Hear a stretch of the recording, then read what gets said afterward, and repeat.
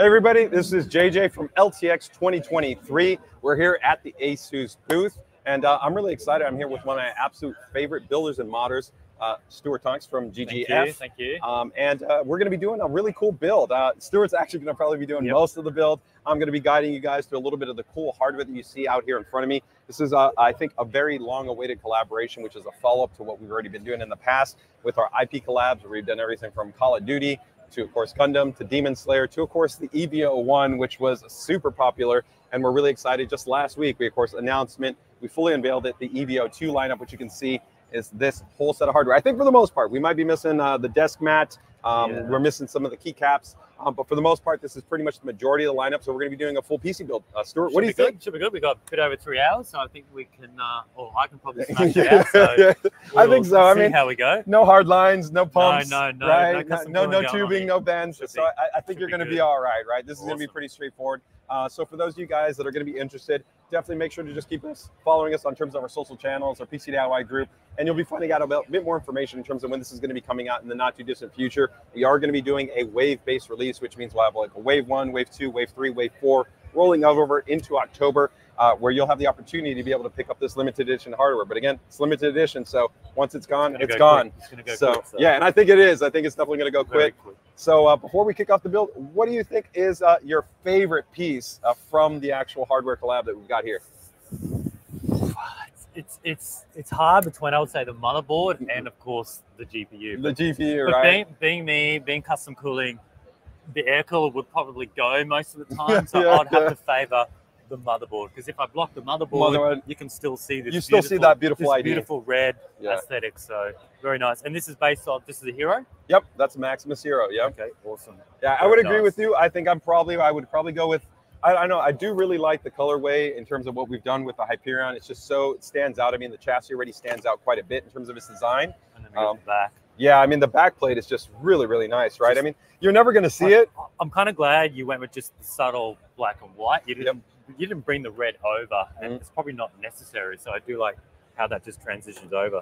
And one of the cool things you guys see, hopefully when we get everything actually lit up, even though we won't have the OS, it should be able to light up. There's some default animations that are all custom to Evangelion. Yeah, I've just behind here, the IO cover. And so the Polymo display, and also probably one of my favorites is the new RYUJIN 3. This will also have all custom GIFs and animations that you'll see that'll be specific for Evangelion, so it'll be pretty sweet. So I think we'll get ready to go ahead and get started in the build. I'll probably ask you, from your perspective, where's your starting point? Everybody kind of sometimes is a little bit different. Do you keep it up? Do you lay it down? Do you put the CPU in first? This is probably my 4th or 5th build in the HYPERION. Right. Crazy case, very big case. Normally I like to just plan everything up, but everything's already out, ready to go. Even, unfortunately, the peels have already been done. So there is absolutely no plastic peeling I can do in this live stream at all. Everything has been taken off. Even the PSU? Yeah, everything's been taken off. Yeah, so we got no peels for you. No Sorry, peels. guys. I mean, we'll get to uncap the thermal compound. Yeah, exactly. So basically, I like to get get everything ready, but it's all done. Then I'll probably start with things like the power supply, get cables routed. But then I also like to do the motherboard, get the CPU installed. The all-in-one cooler, I'll probably mount that. Mount the motherboard in first, and then get the all-in-one cooler in, and then I'll mount the block obviously to the motherboard once it's in. And then it'll be basically the last thing will be the video card, because we are using the stock fans in the case, so there's no other extra fans. And then lastly will be things like the GPU cable for the video card. Totally makes sense. And even from the graphics card, putting it in almost as the last item, definitely you don't want to fight against this. It's so large, right? You wouldn't want it kind of blocking anything, so you want to give yourself a little room. I haven't actually seen this. Has this been previous? So that's actually, for you guys that didn't know, that's the Herculx. So that's our GPU stand. It's got a really cool design where you can kind of lift it. And then it even has a fine-tune pad up there. That's just crazy. So it'd be awesome putting that in and seeing how that goes. Gives it a nice little support there, right? Even though the HYPERION already has its own integrated GPU support, this is going to just level it up, right? We'll throw that in and give it a little bit of flair. So I think we'll go ahead and get started, right? Sounds good. Yeah. All right, so I'm gonna go ahead and see if anyone's. I've got a laptop here, guys, so I'll be able to go ahead and check out the chat, see what guys you drop in. If you guys general questions regarding anything in terms of the hardware side, as I noted, we'll be talking about kind of some of the features, functions, the spec of what we've got here. But also feel free if you've got questions in terms of PCDIY, overclocking, water cooling. Of course, we're talking to one of the best in the game right here next to me that's done all types of builds, from soft tubing to hardline, right? And if you guys haven't, make sure to check out his channels. We do have them linked in the description. So if you guys want to check out some awesome build inspiration, definitely do that. So let's see who we have joining us here. We've got Ken joining us. We've got Janny joining us. Gabrielle is also joining us right here. So Gabrielle giving us some feedback. Yeah, I know, but the combination on the PC just pops better for me with EVA-01. And so that one's one that I've definitely been torn by, right? Like I've had a couple of people say this continues to kind of grow on them. There's also sometimes an affinity with the character. I really did love EVA-01 with that purple and the green, which just was also something that we didn't necessarily ever see in the PC space, right?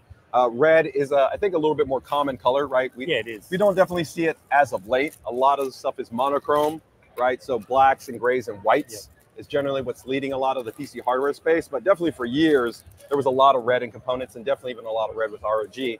But I definitely feel you when it comes to that green and that purple popping. It's basically like bringing that ROG back, but it's a different style ROG. So it's not like the thoroughbred original ROG, because this red, depending on how it looks on film, it's like a more anodized, brighter red. It has a little bit of like a soft, almost like you said, an anodization, a little bit of a light kind of matte sheen to it, right? Where it's not glossy and heavy.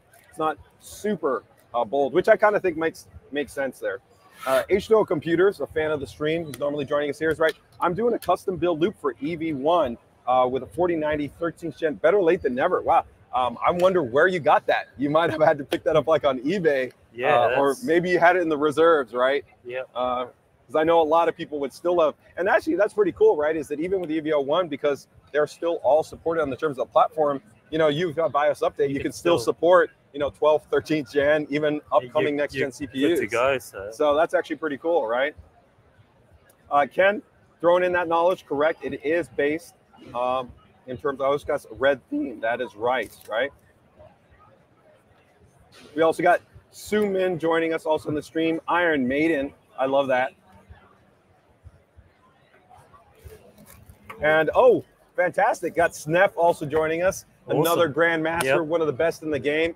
And of course, Canadian. So kind of, I think, in alignment, right? If we're talking about great builders from Canada, it's fantastic to have you here. So thanks so much for joining us, guys, on the stream. So let's see right now, first up. It's going to be hard to see because it's just the fixed camera. I'll try and get some angles for the guys to. Yeah, so right now, pretty much what he's tackling first is it looks like he's mounting in some of that bracket hardware, right? So the bracket hardware, for most of you, probably pretty familiar. You've got your AIO cooling solution, but to be able to make sure that you affix, of course, that base, that contact plate, you need to have your bracket on the motherboard. That's basically done there. Yep. So you got your bracket, you got your 4 screws, and that'll pretty much thread in right here, right? So those 4 contact points, they'll mount on, we'll be good to go. CPU is going to get ready to go in there. What are we doing on the CPU side? 12900K. 12900K, so still a beastly part. Of course, this board, it's the Maximus series. You can fully, of course, support any one of the current latest generation Intel series CPUs. Some of the really cool features on the Maximus series board, especially being a K part, it's got a really cool feature called ASUS AIOC. There's actually some really advanced built-in logic, and what it essentially does is it'll detect the CPU, and once you get your system up and running, it's also going to be tracking the temperature for your CPU, and once it tracks the temperature, it'll automatically define an overclock that is specific to your cooling performance. So the really cool thing about that is if you actually built your system with, let's say, a 240 millimeter AIO, and then maybe a year down the road, you upgrade to maybe like a custom loop, your actual overclocking results would be different because the algorithm actually automatically maps the overclock based on whatever your cooler's performance is. So we're the only body in the industry to actually offer that type of technology. The other really cool part to it is it utilizes what's called an adaptive voltage, which means that it's efficient and effective. When your CPU is essentially not working, the voltage comes down.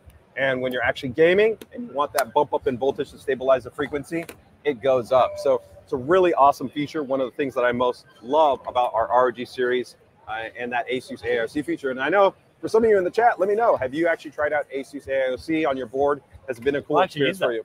Yeah? Just set it and off it goes. That's actually on my editing PC. Oh, sweet. 3900K runs at 6.1. 6.1. Not all the time. Yeah, exactly. Course, but because it does do what's called per core overclocking. The great thing about that is that, again, we maximize the margin, right? We're going to give you that uplift.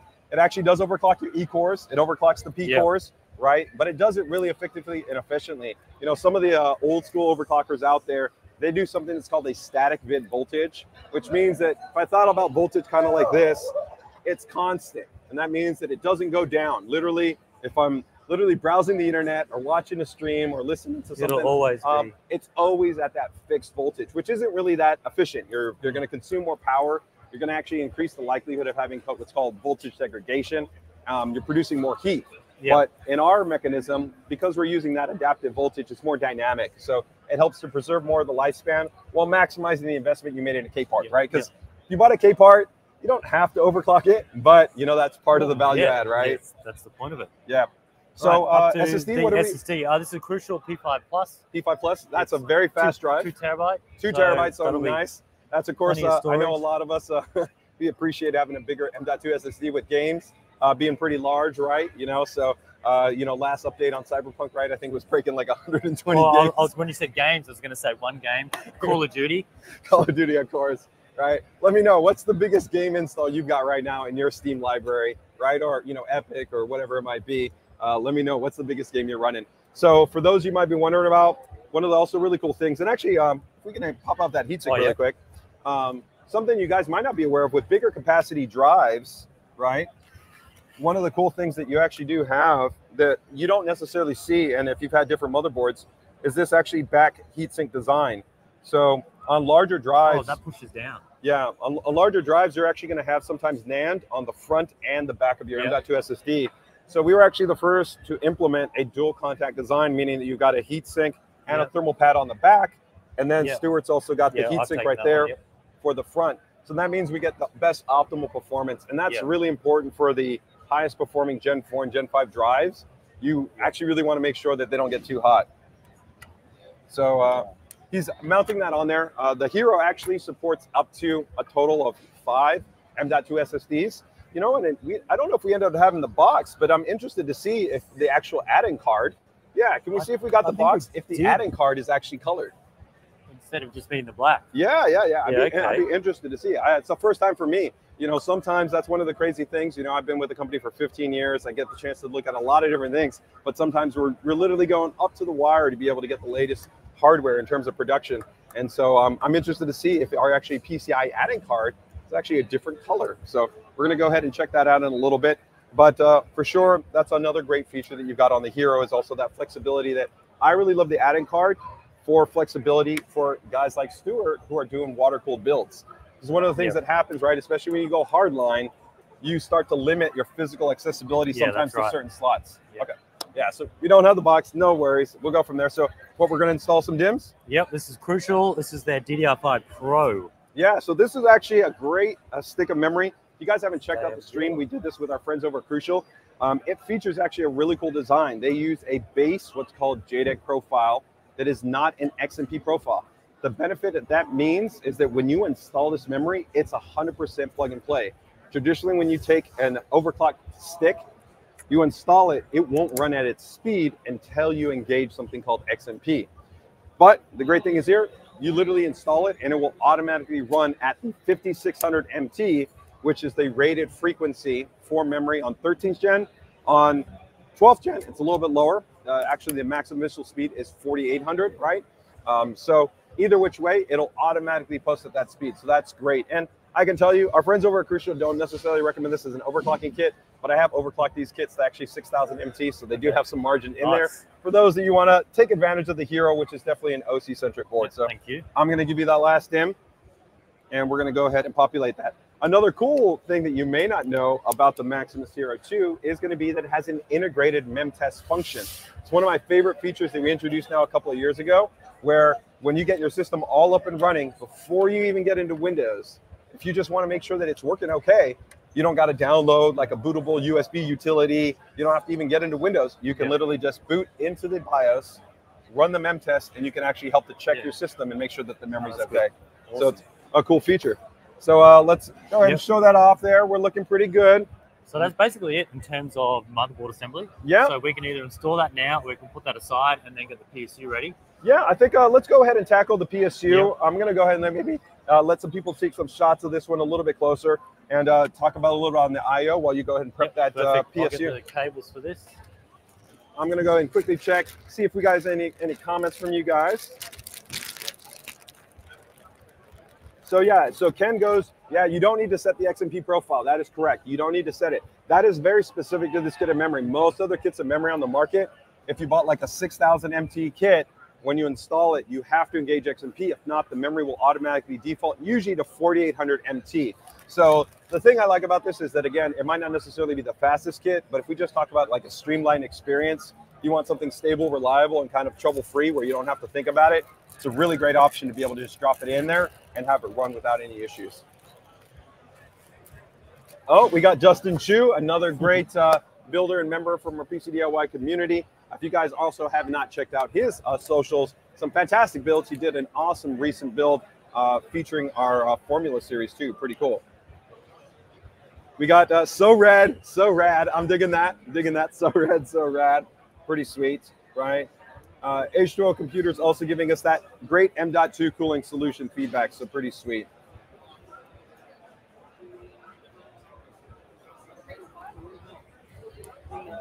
Oh, okay.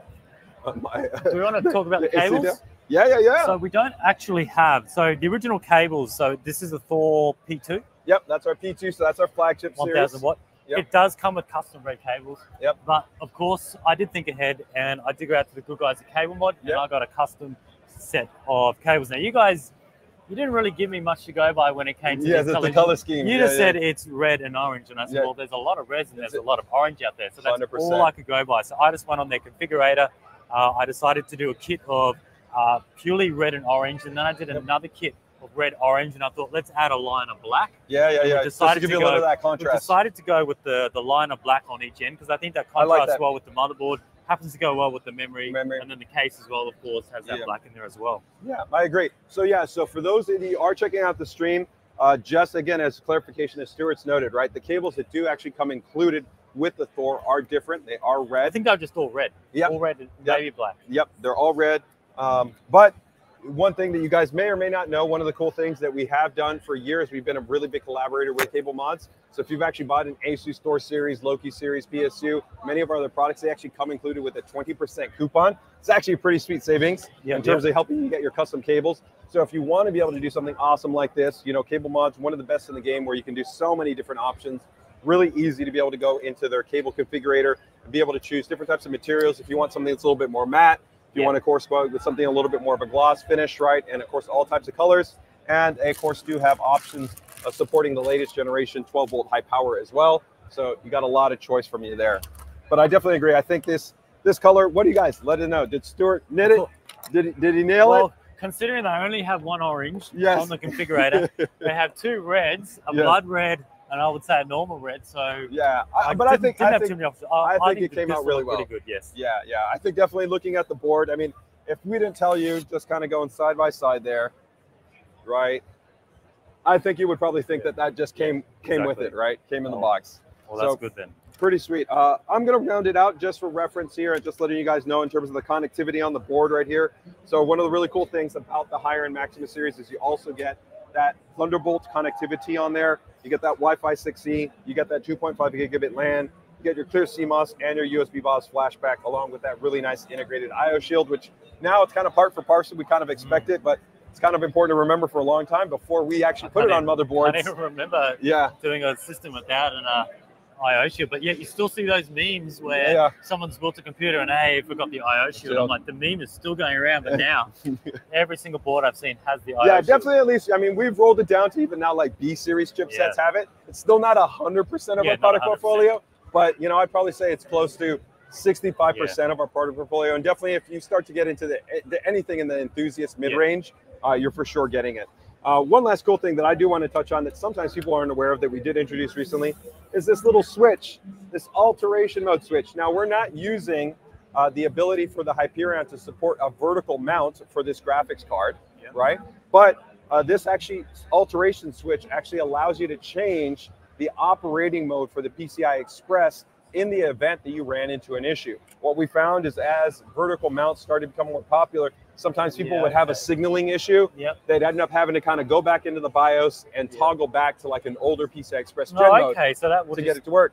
Yeah, so because before what you would have to do is they like have to take out the GPU, or you'd have to plug in back into your iGPU to get it to all work. But now you can literally just toggle that switch, and that'll allow you to go from either. So what's this, a Gen 4, Gen? Yeah, Gen 5. Yeah, Gen 4. Yeah, well, there's nothing Gen 5 on the market, so the default is either Gen 4 or Gen 3. So you can toggle back and forth before those. And if you don't use it for actually that, you can use it as a hardware fan control. And I've seen nobody talk about that, but it's a really cool feature. So if you want to essentially have your fans connected to all the chassis fan headers, you can toggle in the UEFI BIOS for this switch to work for fans. So then if you want different fan speeds like low, medium, or high, you could just use it as that function. That's pretty cool. Yeah, a little bit basic. Of course, a lot of you probably using either the more advanced firmware controls or like a custom controller or something like that. But it's just a little auxiliary function. All right, so we're going to pop in the power supply? We're going to start working on the... let's go ahead and move this. Now. A little bit of a tease, right? So we're going to be going standard horizontal. Yeah. Well, we don't everybody that watches the stream knows JJ's personal preference is horizontal mounting. I would have gone vertical. Yeah. Only because, to be honest, well, you get this. I would agree here that I wouldn't. Yeah. I mean, there's some beautiful designs, but the other thing is that that looks pretty nice. Yeah, see, that's the other thing there, right? For me, we do such a great job on our backplate designs, and especially this being the key character, I want to see that. And I still think this has a beautiful just red and black with that. And then I've got that nice kind of quad zone LED. So the truth is, though, it looks fantastic either which way. Either which way. We just don't have a vertical riser. So of course, not having the vertical riser means we're going to go horizontal.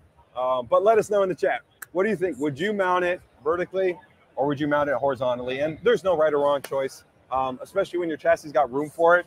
You can really go with whatever works best for you. But also, the other factor, right, is we're using the Herculx, which is a requirement that if you're going to use this, you also have to go horizontal, right? So if we're going to use that, we're going to go horizontal. All right.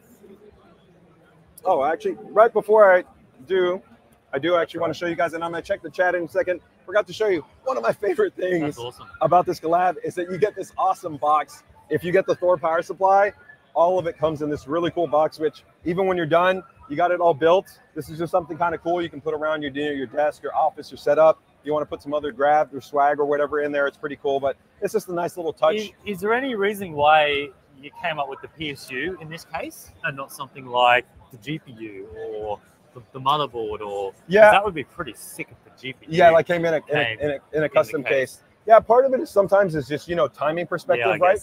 Some of you guys might not be aware, when we first started this collaboration, we did them at the same time. We were literally designing EVA-01 and EVA-02. So it kind of made sense that we're cross-utilizing something in that respect, right? But, for the future, we're always looking at things. That's actually something, if you guys have checked out the Matrix, we are looking at how do we not just even have an amazing card, because the card looks absolutely stunning, experience, right? But do we want to evolve it? And it has something that we've done before. If you guys have seen what we've done in the past with cards like the Mars or the Ares series, where we've done some very cool boxes. And ASUS is kind of also known, I think, for our packaging, right? So, keep it tuned, right? We'll see what's going on, but pretty cool box, guys. All right.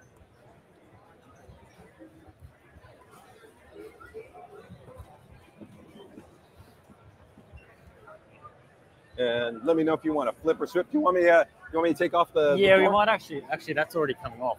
Oh, it might not even be on both of there. There we go. So that is one of the cool things Stuart just shows, that these have these really kind of cool open gold doors, but they are fully removable. So of course, when you're building the system, it just makes it easier. You can take them off. You don't have to worry about anything kind of being damaged.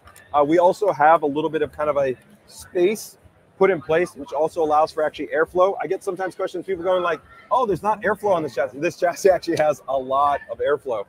We did a lot of heavy simulation in terms of, not actually just simulation, but actually testing, where if you do look at the front of the chassis, well, one of the cool things right there is you see the whole EV design. So there's an internal light panel in here. And so that's one of the really cool things on the Hyperion, is that you have that light panel, and that will actually be so it's a little bit different than visible. This one. Yeah, it's quite different. Yeah, you don't have the ROG design. you actually have the whole mech right there, right? Which is pretty sweet. But if we bring it over to the front, oh, that made that red now. Yeah, That's you cool. you guys can actually see all the open slats right there to bring in all that airflow. You got, of course, all your USB-C. That's 20 gigabits, which is actually pretty rare in chassis. Nice. Most chassis are only 5 or 10 gigabits. So you got actually 4 Type A and then 2 Type C. So that's pretty wild. And Stuart made the point. You totally can't see this, but it is a really cool design detail. Look at that beautiful, just that plastic panel right there for the routing. I love that red. It just looks really slick. Crazy. Yeah. And then back here at the bottom, you do have the integrated, of course, ARGB and fan controller that's built into this unit. So it's pretty cool. A lot of flexibility. The unit does support dual 420 millimeters, but we're only going to be going with just a 360 millimeter AIO. Top panel pops off like there. Pretty easy. So I've gone ahead and removed that for you, Stuart. Can you? I don't think we have the accessories box. Do we? Oh, do we not? I don't know. It might be, hopefully, maybe it's in the side compartment. Yeah, that's what I was trying to look through but I got my kit of screws, so we do have a backup. Okay. So yeah, if you guys can see right there, one of the items that we have right here is this cool little panel. And so we can actually slide that, and you'll see right here, you could mount things like your screwdrivers or your accessories or items like that. So that's a kind of cool little touch there on the Hyperion, right, where you can keep some stuff. Stuart did an amazing mod where you actually took this guy out and you actually put a display there. Yeah, so yeah, I have to give credit where credit is due.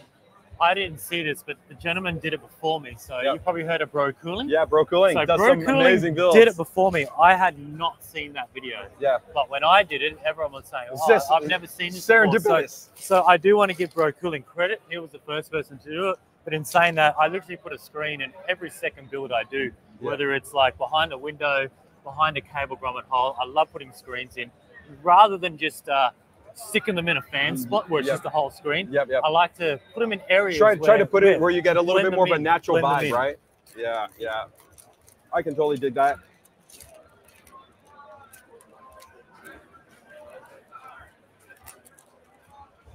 So that's going to be most of the items there on the Hyperion. And if you guys can tell right here, we've also got our GPU support. So this is the integrated GPU support that we have right there.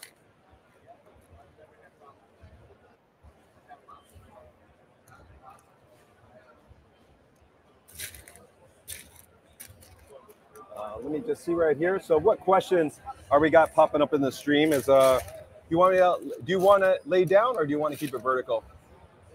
We'll keep it vertical for now. That'll be a good spot. If we just slide a bit over, because to put this PSU in, we've got to take this. We've got to take that chamber cover off. Yeah, the shroud, right? Yep. So let's see. Any other questions we got right here?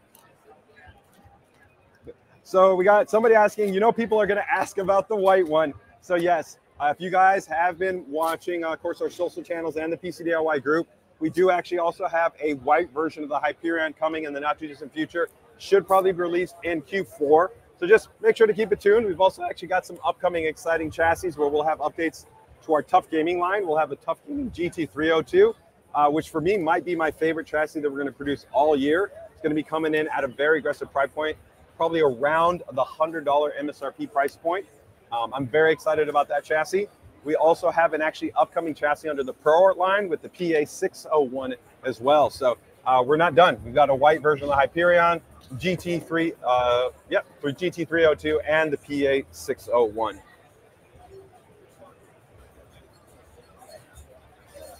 Ken Hayes is letting us know is that the built-in fan controller is really convenient. Yep. It's definitely always nice, to just have somewhere where you can route cables so that if you don't want to necessarily go to the motherboard, and of course the controller still maps to the motherboard, so you still have your low-level controls that if you don't want to use anything in the software environment, so if you don't want to jump into OS and use Armory Crate, you can still go ahead and do all your controls for fans inside of the UEFI. The one disadvantage that sometimes some people aren't aware of is that if you do want to have more advanced fan control, one benefit of doing it in the operating system is you have something called GPU temp input mapping. So that means essentially we can look at the temperature for the actual graphics card and you can have your fans respond to that. If they want to see the fan controller, because I need to work on this bit. No problem. Yeah, is it 7 or 8? Yeah, it's a very high channel unit.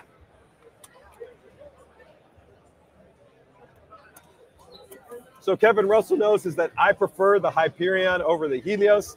That's a tough call. I love both of them. I do really like, though, that kind of distinct design for the Helios. And one of the cool things that I've seen is the Helios has so many aftermarket accessories that are available for it, especially from other regions, where we've seen them do like custom insert panels, distribution blocks, although our friends over at EK have also now recently just released a distro for the Hyperion, and there's a couple of other partners that have released them as well. So there's a lot of great options that you can get for both chassis. But the Helios, you can find all kinds of stuff for the Helios.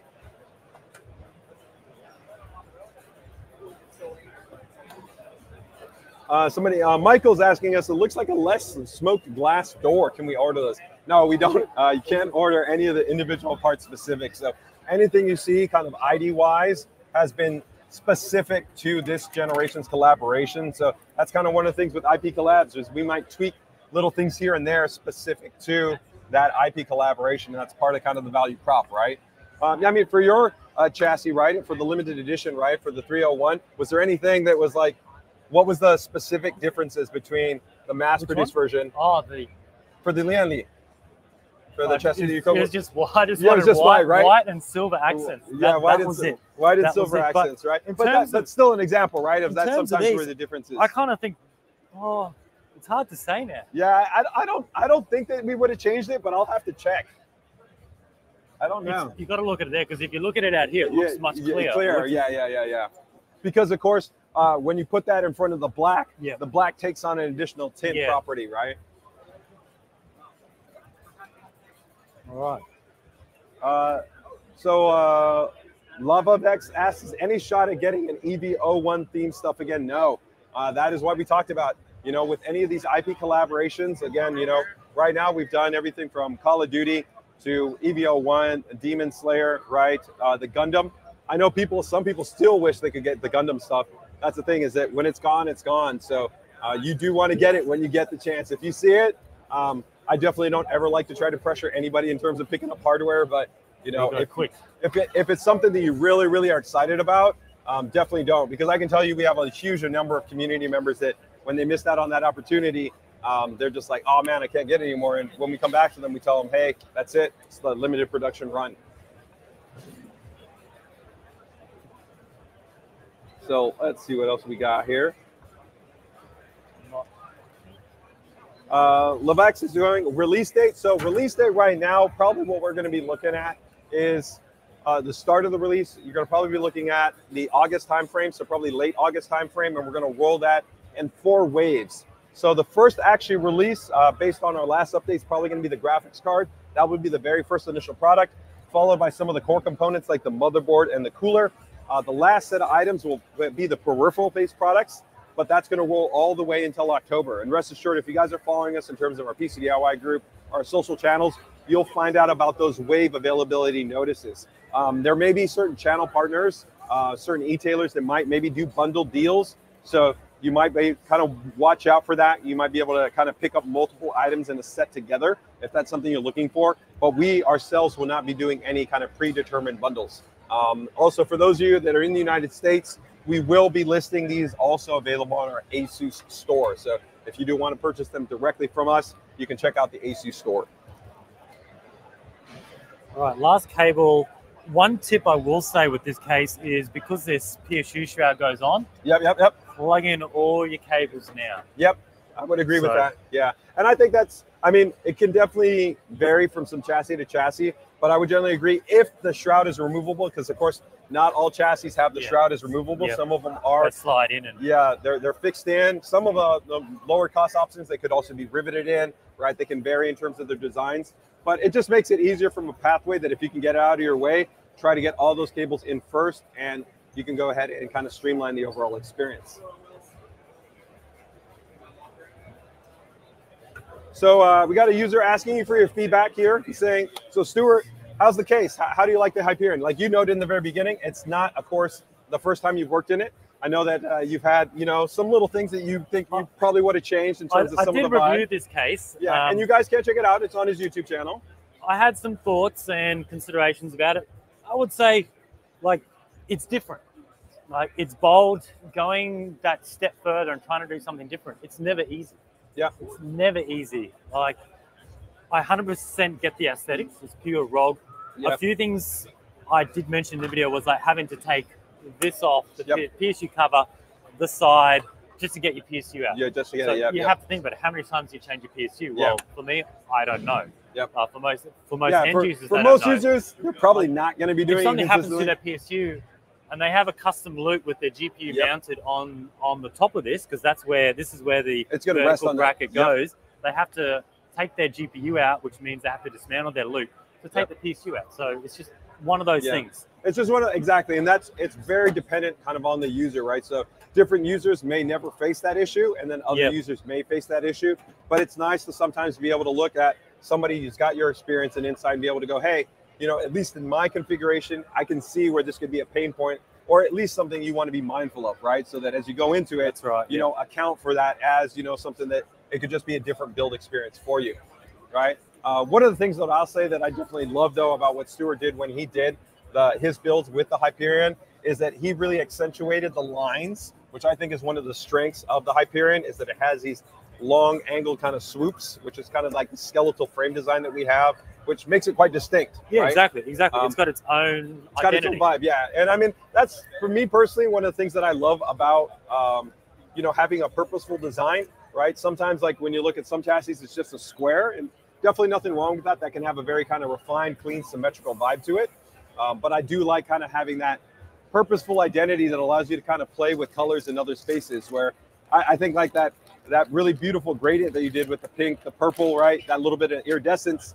I don't know that it would have come off the same way on something that would have been like a symmetrical square. Oh yeah, no.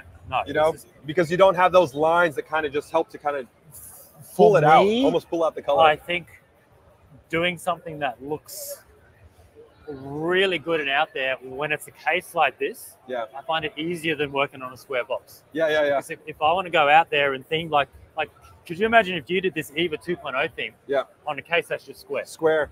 Like it would be hard to get these angles. Like just putting your logos and different bits. You don't have that space to kind of have flexibility. And there is something fundamentally almost like the HYPERION, almost is like purpose built for anime.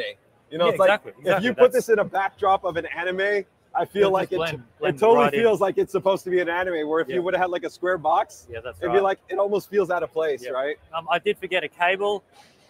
The Thor PSUs.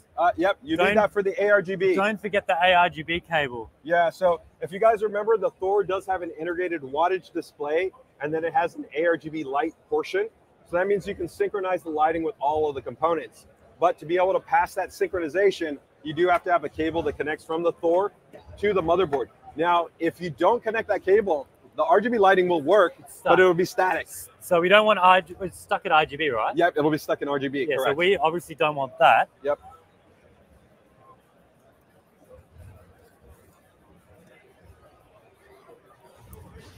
So let's go ahead and see. Michael Braun goes, thanks for that feedback, right? I love the HYPERION case because it's different. I love my case, right? Astro Computers also giving some love. Zolmov is asking us, what's the CPU? This one is a 12900K, but of course with the Maximus Hero, you could put any of the current Intel series CPUs in there. So, you know, 12900K, 13700K, 13900K, whatever works sense. I mean, this is a Maximus board, so, you know, kind of just from like a price perspective, you probably wouldn't be putting even something like a 13600K in there. Yeah, you know, you probably would at least be putting a 13700 or 13900 series CPU in there. Although 12900K is still a fantastic part, and if you can get it at a nice price point, I still think it would be a great choice to be able to drop in there. If you want to save some money and be able to, you know, get something like the EVA edition based board, I still think that's a totally okay choice.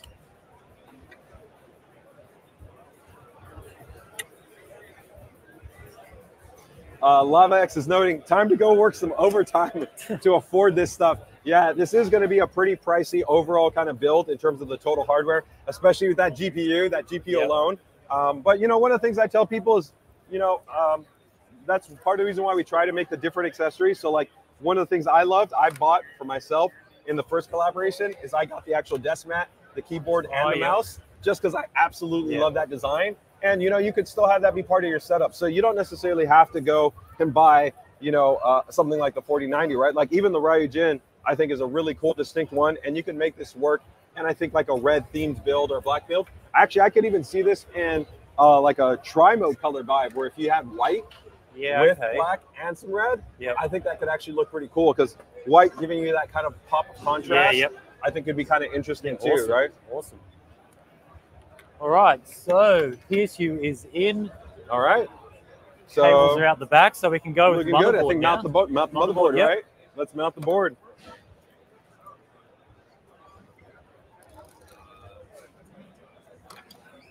So Janny notes is that some modders could make changes to this to 90 degrees and make it look like an X-Wing. Interesting. I could kind of see that. So I think you'd almost like, you'd have to think about it in different orientation. But since you could play this flat, you'd have to play, I think, with the back, because the back is that glass panel. Yeah. But if you did kind of maybe angle it flat and kind of play around with it, I definitely think hardline would work probably better there. So that means light down this way? Yeah. Well, I mean, because the X-Wing, you wouldn't be in that way. So it would be something like that. Yeah. Maybe that could. Yeah, okay. It's kind of, I mean, you know, I could see that. That could be kind of interesting. That's some good feedback. I don't know. Maybe we'll see that. X-Wing Hyperion Edition, right? Is that maybe? So I want to know. We're talking about this awesome Evangelion-based collaboration, but what collab would you guys want to see? I'm going to give you guys my feedback. I'm a massive tabletop fan. I've been playing tabletop for a long time. And, oh, are we all right? CPU popped out? Yeah, the latch is down. Maybe it wasn't fully locked in there. All right. Good now. We're all right. We're rocking and rolling. But IP collaborations, what would you guys like to see from us? Would you want to see something in another anime? Would you like to see something from games? Would you like to see something from films? You know, from, you know, a different kind of literary series? But for me, I would be super juiced at seeing 40K. I want a 40K collaboration, and I want to do Chaos, and then, I don't know, maybe like Eldar. I think those would be two awesome kind of like contrast-based collabs. Something really kind of spacey and refined with what we do with Eldar, and then go crazy and go to town with, you know, Chaos and that kind of Space Marine mythos under 40K. Well, let me know, what would you want to see? Stuart, for you, what do you think? Is there an IP that you would be excited about us doing a collaboration on? You already asked me this. I don't know. It's hard. I don't really follow that many games. I don't really follow anime. It's like, if people follow my builds, they're not really. The only thing I've ever done is Cyberpunk. Yeah, I mean, the only thing I've ever done. So Cyberpunk would be pretty cool. Yeah. But I mean, I know you play some Overwatch, you play some Blizzard stuff. Would you be interested in seeing like a Blizzard-based collab? I don't like it that much. Okay. Like, it's okay. It's just good to fill in time, but yeah. I don't know. I think for this collab, it's got to be something. Yeah, I don't know. Okay, so let me know. What do you guys think? What collab would you guys like to see? Let's see what we got in terms of some feedback right here.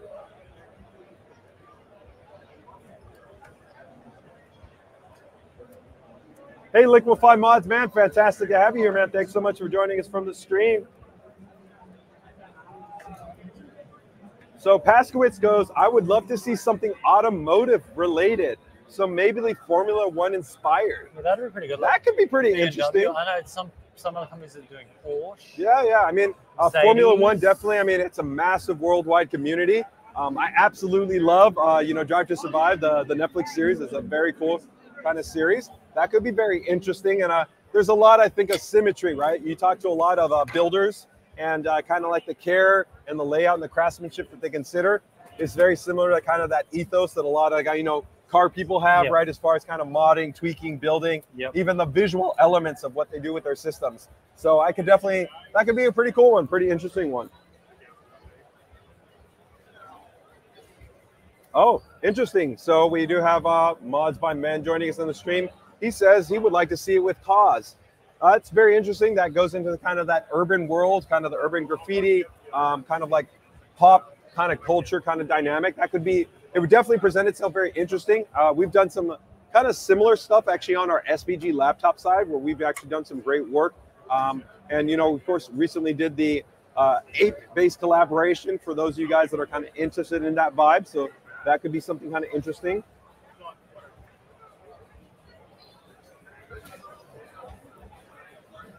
So LoveX was going, will Micro Center have the collab items? I believe right now we are finalizing our channel partners, but Micro Center is, of course, a fantastic partner with us. They do generally carry the majority of our product assortment, so I would expect that they have that, but make sure to just keep it tuned to our social channels. In the not too distant future, we'll have confirmation on all of the e-tailers and the partners that will be carrying the EVA-02 collaboration, so make sure to keep it tuned for that.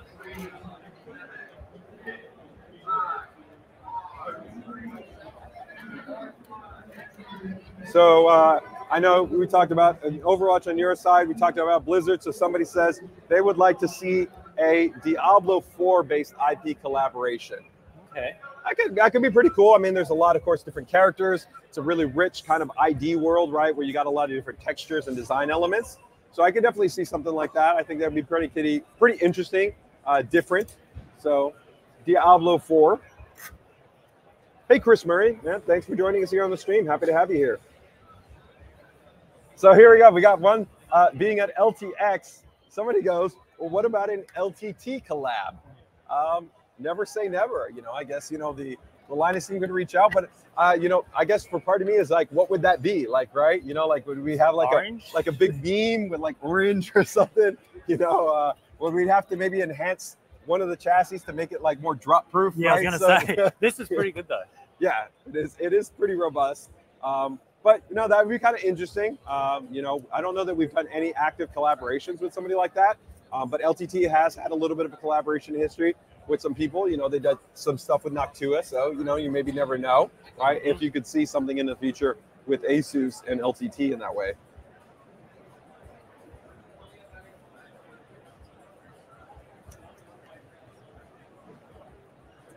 Daniel notes it goes, I would like to know if the case will be available at Best Buy. So generally Best Buy is always a little bit of a trickier in terms of a channel partner in terms of availability, because you have what's called Best Buy like online and Best Buy brick and mortar. And so one of the challenges, like brick and mortar usually requires a very kind of deep forecast.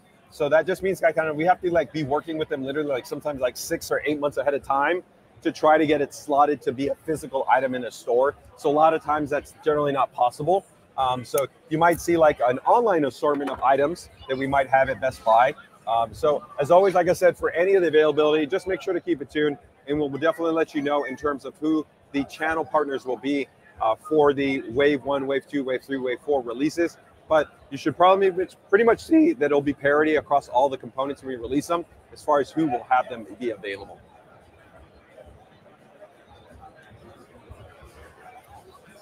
Daniel notes says, will there only be one color? Yes, because this is, of course, themed. EVA-02 is a specific character for Evangelion. This is the color for her character, for her mech. So this is very much be in alignment for that. Just like in EVA-01, which was our prior collaboration, kind of the primary colors there you had were, you know, the black, the purple, and the green, right? That neon green.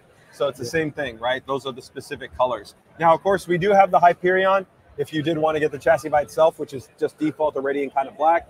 Or you can get it in the white version, right? So we will have a white version. And the other components, similarly, we have those in kind of the standard ROG colorways, which for pretty much, I think, all the products we're talking about are going to be all like, you know, black and silver. Yeah. Right? Oh, hey, Erica. Fantastic. Happy to have you joining the stream. Thank you so much. So Chris Murray, he'd like to see a Battlefield 2042 collaboration. Interesting.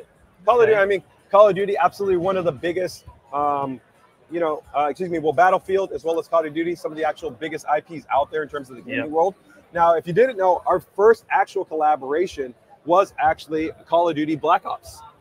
Yeah, some people actually forget about that. We did it across actually motherboards. We did that even on the router. We actually had an entire collaboration. And so we have shifted over. We haven't gone back to necessarily an immediate game franchise. So it would be interesting to see, do we go back and visit that? You know, I mean, definitely esports is at its core in terms of just popularity. It's just massive, you know. I would love to see. What do you guys think? I mean, if we probably talk, you know, top ranking, I mean, definitely Battlefield, Call of Duty, Valorant. You got Apex. Fortnite, of course, continues to be an absolute juggernaut. So, you know, would you want to see a Fortnite collab? I don't know. Pretty interesting stuff. Ooh, now Scott is talking my language here. Scott is letting us know Batman. So we did do an actual Batman edition ROG phone. I absolutely love that thing. It looks super sick. So does that lay for the foundation Hey, do we got a DC ROG collab? That would be sick. I would absolutely love to see something. I was gonna say this already looks like the Flash. Yeah, yeah. I mean, and you got so many characters, right? Like, where do you even go? You know, is it Superman, like Flash, Batman? Yeah, I mean, just the black and the. It could be kind of exciting because maybe we bring even more of the product portfolio, right? Like Batman, I almost feel is Batman maybe more like tough gaming, you know, right? And then maybe do you have something like the Flash be like ROG, right? Like you know. You could play around with stuff, right? Personally, for me, I'm a huge Superman fan, so you know I'd love to maybe see something there. But yeah, DC, that would be a pretty exciting IP collaboration.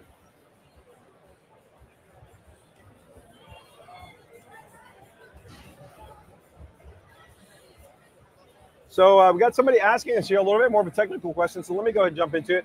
Hi, JJ and Stuart. For the ROG Z690 Extreme motherboard, will it support G.Skill 7200 MT DDR5 memory, or is that just for the Z7090 chipset?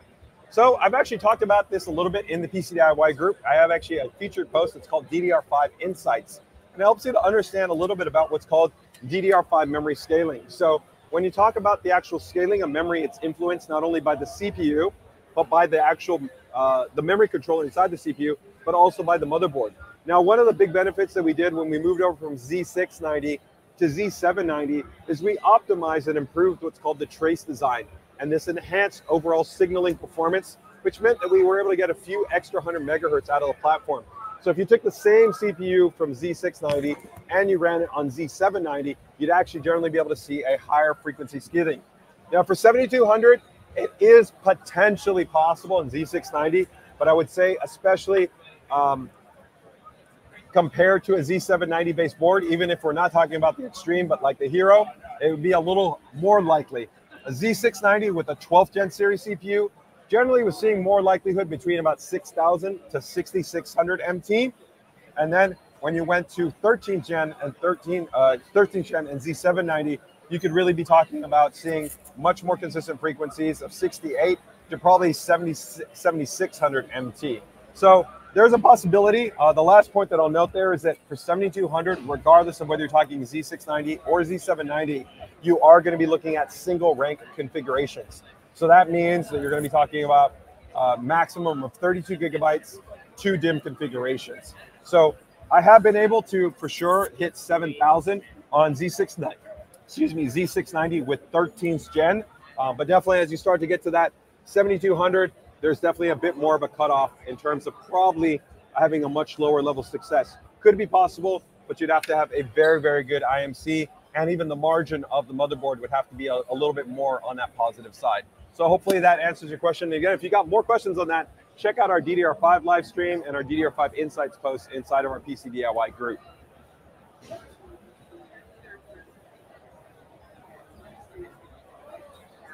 So let's see here. So Daniel, thanks for joining us to stream here. Is that, hey JJ, will there be any more EVA collabs in the near future? Let's say with 00, or is this the end of the collab for now? So yeah, so we had 01, we have 02, right? And are we going to maybe do another? It's really actually dependent on you guys, right? The more successful these collaborations are, the more opportunity it allows us to go back to the IP holders, right? And be able to say, look, the community is absolutely loving these things. You know, let's go back and give them another wave, right? So I would definitely tell you guys, if it's something you want to see, let us know. You know, drop those comments on our social feeds, right? Drop them on, it's not Twitter, drop it on X, drop it on Instagram, drop it on our, you know, email, drop it in our PCDR group. Let us know what you want to see, because that allows us to go back to these IP people and talk to them and say, hey, we'd love to be able to go ahead and do something else when it comes to an IP collaboration.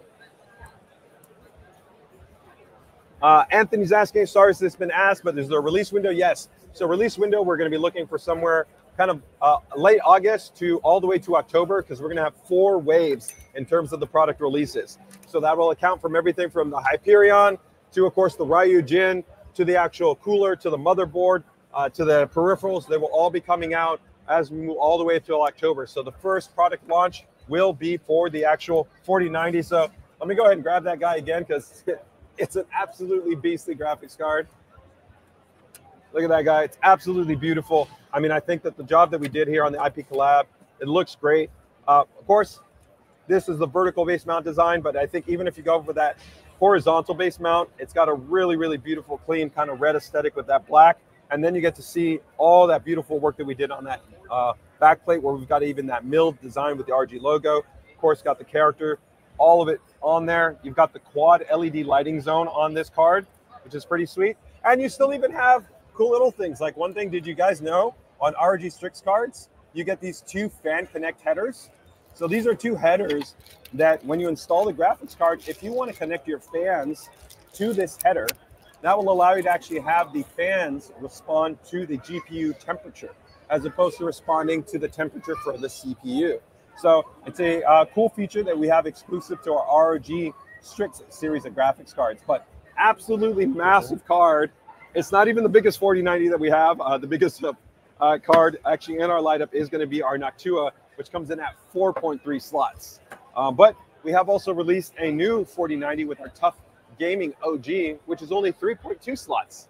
So if you have been looking for a 4090 that is a bit more compact, we got you covered as well.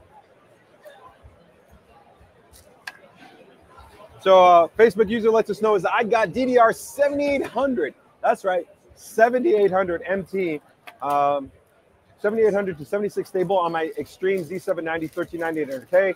Very happy with my results. That would be, like I said, reasonable. As I was talking about, right? Z790 with 13th gen has even a much more performant memory controller. It allows for more consistent scaling. We generally find that over 90% of CPUs will generally be able to hit somewhere between 6,800 to 7,000 plus, and then a very high percentage will be in that category between 7,000 to about 76. So you probably even have a little bit of a better margin in terms of your CPU if you've been able to get to that 76 to that 7,800.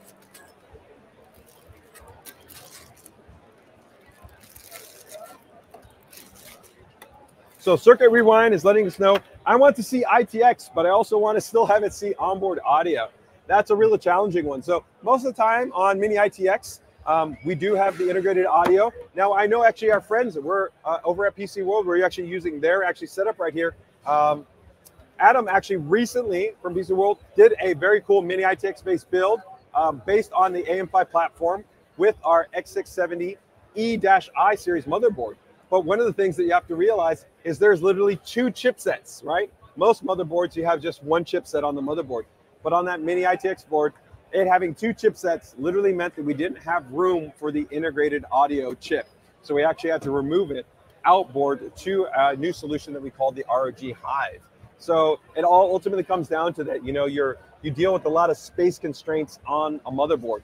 Just like on an ATX motherboard, which we've gone ahead and already installed the Maximus Hero in here, you've got more room. So having more room means we can do more things, like we can put an ESS Saber DAC and amp directly on the motherboard, have more audio grade capacitors, and just you've got more flexibility. So that is always kind of the challenge, right? When you go with small form factor, you're going to be hurting for space, and it's always a challenge in terms of just how much we can fit on there. So Stuart right here is getting ready. It looks like you're... Yeah, I just want to mention this bracket is really handy. Yep. Because as you can see, I tried to fit this. So say this rad mount 420 360, we're going 360. Say this was fixed in the top. It's actually very hard. I actually can't get that angle with that motherboard in there to get this in. So what I can do is there's one screw, pop this out via the latch. I can put this on outside. Now I can just drop it in. So yeah, so it just helps to streamline the build experience. But one thing I actually want to show right there before you do that is, as far as I know, we're the first manufacturer and the only manufacturer to do this. But we actually have this really cool, we have actually a protection mechanism. So it's a small, just plastic insert that we put on our radiator. Because I'm sure, Stuart, you've had this. I've had this happen. You get your AIO. You literally drop anything, a little screwdriver, a little anything, and you nick the fins, right? Like it doesn't do anything. It just looks. It doesn't look good. It's not going to affect the cooling unless you completely damage. Unless you, unless you ran like something like super coarse. You're having a couple of dents in the fins, like you said, it's not going to have a performance issue. And a lot of time, easily you can go in with a nice flat head, or maybe like a small rigid ruler or something like that, and you can straighten it out. So it's not an issue, right? But I felt this was a nice touch, especially when you're buying something this expensive. It's just nice to know, hey, you can feel that. And it comes on both sides because we've already pre-mounted the fan. Yeah, exactly. So you do get it on both sides. And I will also make a note here for the RYUJIN 3. This is our new flagship AIO. This is the new featuring the 8th gen ASUS-based pump design. So it's got a 3.5-inch display, 60 hertz. It has more onboard memory. The tubes are longer, from 380 millimeter to 400 millimeter. This is still a magnetic housing, which is really nice because you can actually go vertical or horizontal. Oh, okay. So you can actually change the orientation. So some people prefer to have it like square, Yeah, and then some people actually prefer to go like kind of that vertical. Yeah. And that just depends on the look and feel that you want. This also does make it a little bit easier that when you do want to clean the inside, you can clean this. So the fan for this generation, we've made it much larger. So this even has a ring barrier, improved static pressure and performance. So it actually provides quite a bit of airflow to the surrounding VRM and to the CPU components. You have a larger cold plate. So this cold plate just means that it's broader coverage, right? So that's especially really beneficial for the new AM5 and the new Intel CPUs, because the CPUs got bigger. So you just want more coverage for that surface area, right? In addition to that, these are our new magnetic daisy chain fans. Yeah, so, I was just playing around with that. Yeah, we can't show you because we've already gone ahead and connect them, but they would normally connect together. But you can see right there, really cool design right here, where there's a nice adhesion, so you don't have to worry about it kind of just like that's coming off. Definitely not coming, and it is keyed. So, or if you try the other way. Yep. So it is keyed. Yeah, there you go, there you go. There we go. And so you can see right there. And so it's really nice because you have one cable that handles the ARGB and the fan. And you do get that on both sides. So on one end or the other. And so whatever works best for you from a cable routing standpoint, you're good to go. So you don't have any of those cables in between here. No, just go ahead and super easy. So I can plug this. I'm going to plug this into the built-in the fan hub, built-in RGB hub straight in, and that's it. Good to go. And I just need to plug this into the motherboard header. And that's it. So a really simple and actually really nice clean layout. These also have been optimized. These have our new ring barrier based design. So actually normally with a lot of times on our ARGB fans, you do get usually a reduction in airflow and in static pressure performance, but these are quite competitive in terms of offering very, very good performance for an ARGB based fan. So really cool design. This is also on our standard RYUJIN. So if you want the RYUJIN in white or in black, it's not just the EVA edition. They all have that magnetic daisy chain design. And for those guys that don't want any RGB, we still have even the Noctua based model. So if you want to go with the Noctua edition, you don't get all the magnetic daisy chain stuff, but you get those premium, great Noctua based fans. So let's go ahead and mount this guy in there. Yeah, perfect. Take this off. Don't want to forget this. Yep. So let me go ahead and see right here what we got in terms of any other questions. So LOVX is going any shot of doing X670E AMD with these collabs? Of course. I mean, we actually did do for the Gundam collab. We did have an AMD and an Intel-based solution. Just for this generation, we went ahead and we did it with Intel, right, as far as the platform. But it doesn't mean that for future collaborations, you can't see it on AMD. ASUS, you know, we are the world's largest motherboard manufacturer, and we're a leading component manufacturer across all these spaces. We love both Intel and AMD. We're a primary board partner for both of them. So definitely no qualms about wanting to support that. It just comes down again to like the timing, you know, and everything that we have to work in terms of the development cycle. Keep in mind, again, we started this actually initial talks all the way back in 2020, which predates the... That's like 2-3 generations ago. Yeah, exactly. Well, you know, AM5 wasn't even on the table, right? We were in key AM4, you know, country, right? So just to go to shows you. So Woo's actually asked a good question. They're asking us, so no monitor and headset this time around. That's correct. I did absolutely love that we had the Delta and the EVA-01 collab, but there is no headset for this generation. And the monitor, actually for North America, you may find it in other regions, but for North America, we will not have the EVA-02 collaboration monitor. We will still have, we still do have some inventory of the EVA-01. So EVA-01 collab monitor, so that will still be available. But if you guys are super passionate about it, I guess you can consider importing, although I generally don't recommend that because pricing oftentimes can be higher because you're getting people kind of reselling the product. You also do have to consider warranty limitations because you're buying a product from another region and the serial numbers are designed for the warranty for that respective region. I know you probably as a modder, a builder, you've sometimes been in that spot where you've got stuff from other parts of the world. It comes from everywhere. Yeah. And so, but, you know, you then maybe go to look at the warranty availability and it's non-existent because it was, you know, from Germany or Japan or China or something, right? That's right. Right, so I've just left these a little bit loose on this bracket because once we get it in, we might want to fine tune. Yeah, you want to. Right. Yeah, and so that's actually a really great point. Is that sometimes you do want to have a little bit of that slack for just positioning. So you could probably just nip one up a little bit if you're afraid of it sliding. It's just so you don't crank them all. Yep.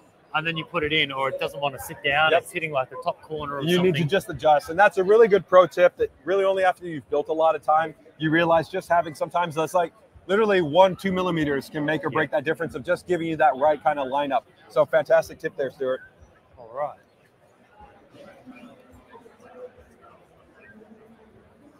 Oh, Janny asking about. Oh, can we get it? Can we get it?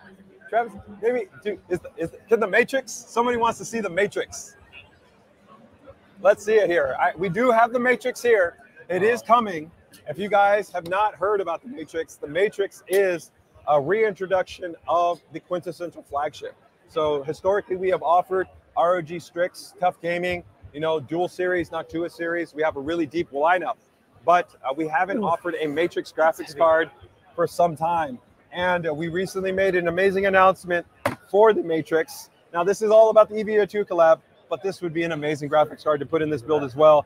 This is going to be the end-all be-all. If you are absolutely looking for the fastest 4090 on the market that also features liquid metal, all right, a new custom, even larger cold plate to be able to cool this guy, it's going to be an absolute beast. It also has those daisy chain magnetic fans. Thicker rad. What's this, about 40? Yeah, it's a thicker radiator. So yeah, I mean, this thing is absolutely going to be a monster in terms of performance. Like, we were talking about Batman before, and when you look at this it does got some Batman vibes. Dark tinted there. And the gray. And this just beautiful all die cast, right? And then you've got this beautiful halo frame that's on this unit that will be illuminated.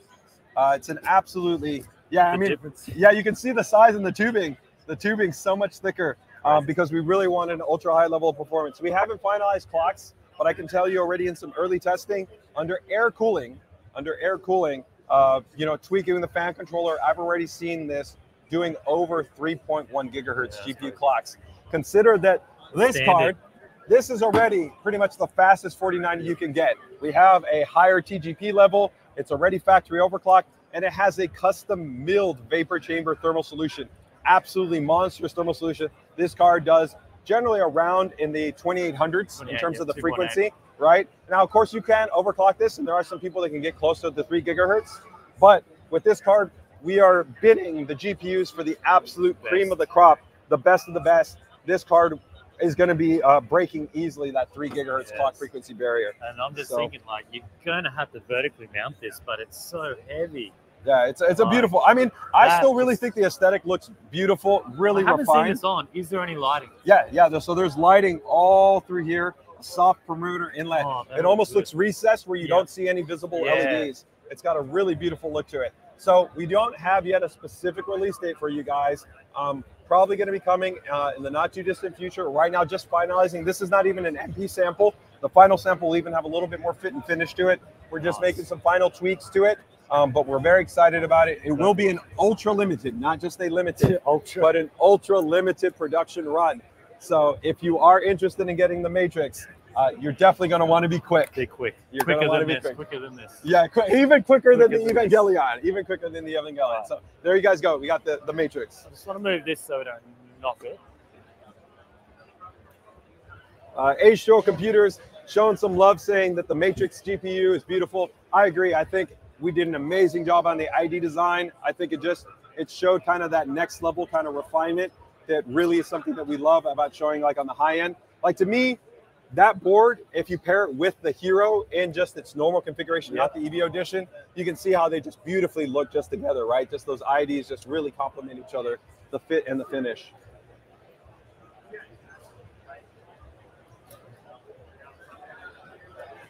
H2O Computer says, I want to take it apart and add, a G1 quarter thread, right? But I won't. Yeah, right? I was looking at that just then. I'm kind of thinking that. Yeah, so how much do you destroy to get it out? I can tell you guys, part of the reason why we didn't do that is, some of the water cooling enthusiasts, and I'm sure, Stuart, you can speak to this.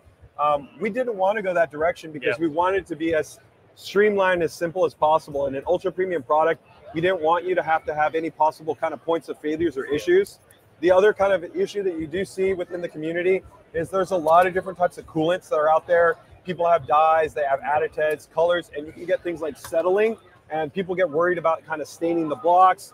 Can you clean the blocks easily? And remember that that block, it's a custom designed block, and we also have that liquid metal application, right? And so ultimately, to just be able to ensure the best experience possible, we went with a fully self-contained design, right? Now that doesn't mean in the future, maybe you might not see like a reintroduction of something like our Poseidon series, which the Poseidon was a hybrid. It allowed you to have an air-cooled design, and it actually had normal fittings to integrate into a normal loop, right? But I would still be a little bit concerned because, like I said, you know, with so many different types of cooling permutations and solutions, and I see, you know, people in the community go like, oh, I put this in there, it's 6 months down the road, you know, they've got settlement issues. Back when you had the Poseidon, was there even solid coolants back then? I can't even remember. Like back then, you didn't have all the fancy stuff. So It was much more common to really see what we saw most people do. Is usually they were just doing, you know, like distilled, maybe a little bit of a growth inhibitor, clear coolants, or they would have minimal dye, right? It's just like a little drop of a dye or something like that, and that was it. So you didn't really have as much concern, but I think now there's definitely a bit more concern, right? And that's not to say that, you know, the water cooling manufacturers, they're not consistently trying to work at improving. Oh, it's just hard. You know, but it is difficult, and it's hard with so many permutations, so many different types of builds. It can be challenging to kind of find that out. Personally, for me, that's why in my personal builds, I tend to run generally a clear coolant. And then if I really want to touch a color, I will just maybe just a little bit of dye, and that's it. That's all I'm going to add to my build. So like my primary liquid cool build, it's just a clear coolant, and I just add a little bit of dye, and that's it.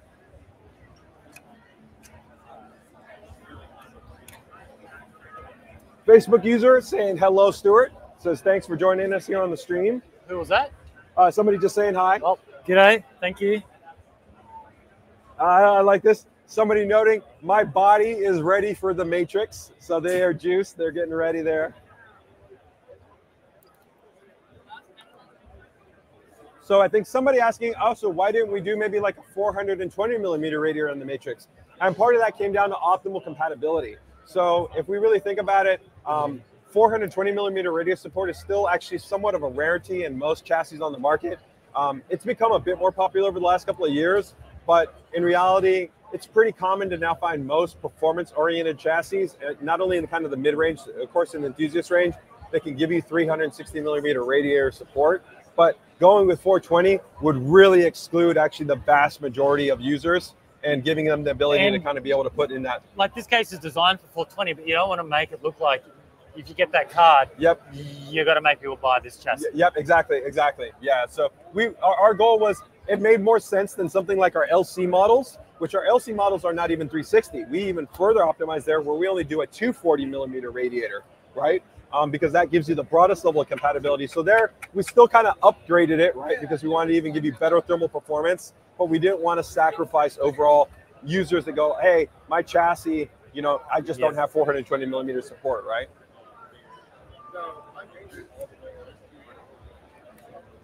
So somebody says, it looks like it's starting to come together. Yeah, I mean, we're getting there, right? Well, so far, we've got in the HYPERION, of course. We got the Thor already in there as well. We got the MAXIMUS Hero in there, and we got the RYUJIN 3. Our memory's been installed, and our M.2 SSD has been installed. So, you know, we're probably about 65% the way there. So far, actually, things have been going pretty smoothly. No issues, but again, you know, Stuart's a masterclass builder, so it's not breaking a sweat here. You know, we got no bends, no tubing, no pumps, no distros, right? So it's a far simpler process. So overall, pretty cool. It's starting to come together here.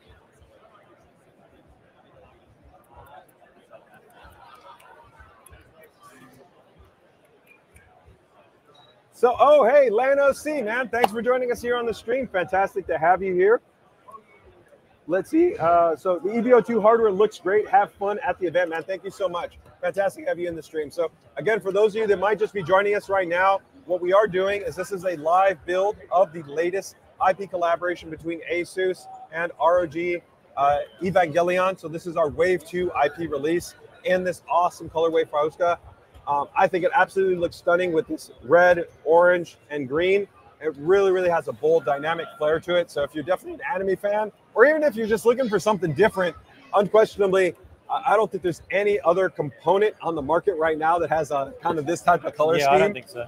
So even if you aren't an anime fan, but you just want something that looks really different, this is 100% going to be a fantastic to be able to have something that is super limited. And on top of that, it won't be available again. So once it is sold out, you not only have something that looks super distinct, but it's also, like I said, it's something that only a very few number of people are going to have available. I can't give you, of course, full quantity numbers, guys, but I can let you know this is definitely a limited release across all of the components that we will have available for the Evangelion-based release. So, there we got our daisy chain magnetic connector. They must give you 2 sets because this one doesn't work on one side. Yep. So the magnetic is the opposite. So. Yeah, there is 2 sets. And so what Stuart is showing you guys here is that there's actually that cable that we talked about again for that RYUJIN that allows you to have your power for both the ARGB and for the fans. So again, it just simplifies the overall cable routing experience, but you do want to make sure you're utilizing. So I had it on this end. Yep. And it's not going to reach down this far back corner. Okay. Where our fan and hub is. So I'm going to. So you're going to switch it to the other side. This end. Just need to spin this around so I can see. So one thing too that's also nice that I do like about our Hyperion, and we also have it on the GT502, we also have it on the Helios, is this kind of handle design. Because I'll tell you guys, and Stuart I think can kind of speak to this, when you got a really big build and you start getting into that, 20, 30, 40 pound plus category, it is an absolute bear to try to lift from the base, which you really actually don't want to do. You could actually legitimately hurt yourself. So having actually this handles can make it easier to sometimes just be able to lift and move it a bit more easily. So they do not only add like a cool aesthetic, but they do have a functional aspect to it, which is pretty cool.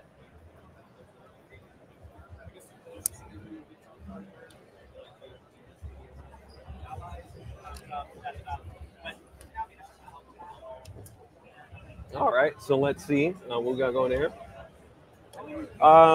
What would be the total cost of this build estimated? I'll actually have to get back to you guys on that one, just because we haven't 100% finalized the MSRP pricing. There is a little bit of a price delta difference between the standard version hardware and the EVA edition based hardware.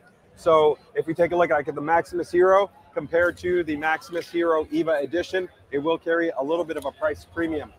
So ultimately, the easiest way to kind of look at it is if you kind of look at all the hardware, you would just want to bump it up a little bit, but definitely we'll have pricing and information available in the not too distant future. So make sure to just keep it tuned to our social channels to be able to get all that points.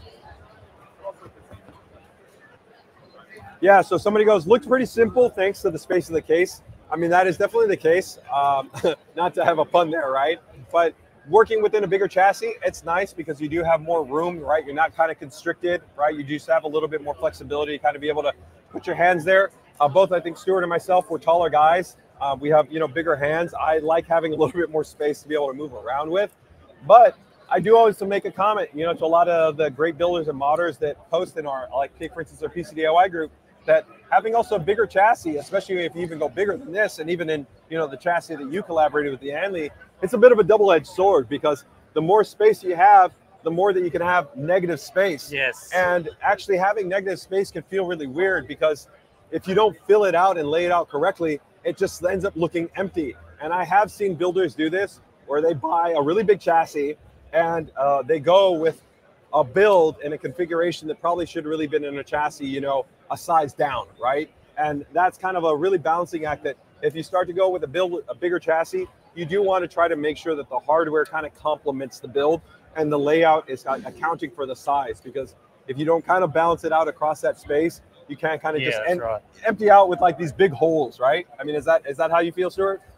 Yeah, so the V3000, I ended up doing 3 builds in that. I had 2 that were beautifully spaced out.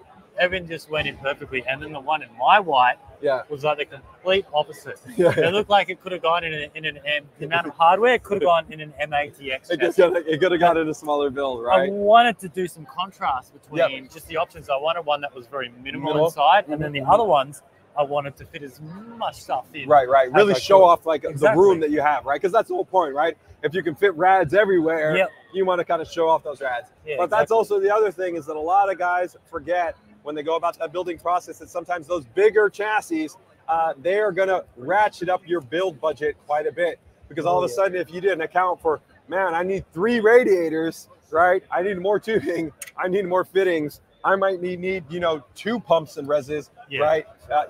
You didn't even talk about the core hardware there. That's just, you know, some of the supplemental water cooling stuff, right?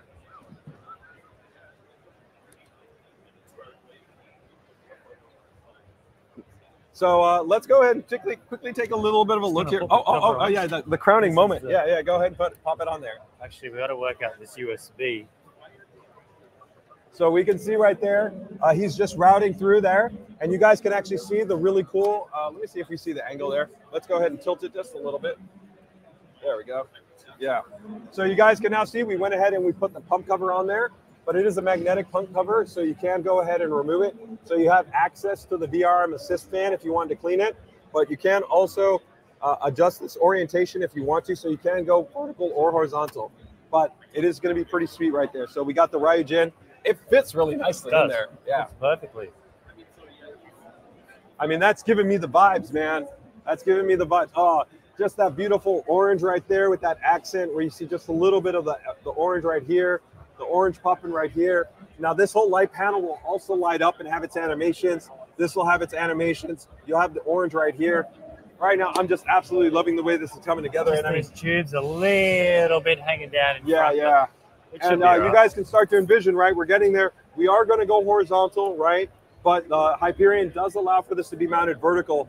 And I do agree with Stuart, right? Especially, I love this orange accent right here with the green, where that could pop really, really nicely. Of course, one of the challenges also with a vertical mount is you start to obstruct some of your access to your I/O or some of those M.2. Or take, for instance, like this M.2, you would entirely block that off. And so those are things you always want to keep in mind, that if you're going between like a horizontal or vertical mount, right, how is that going to affect the build experience? Are you going to have accessibility to things like certain slots?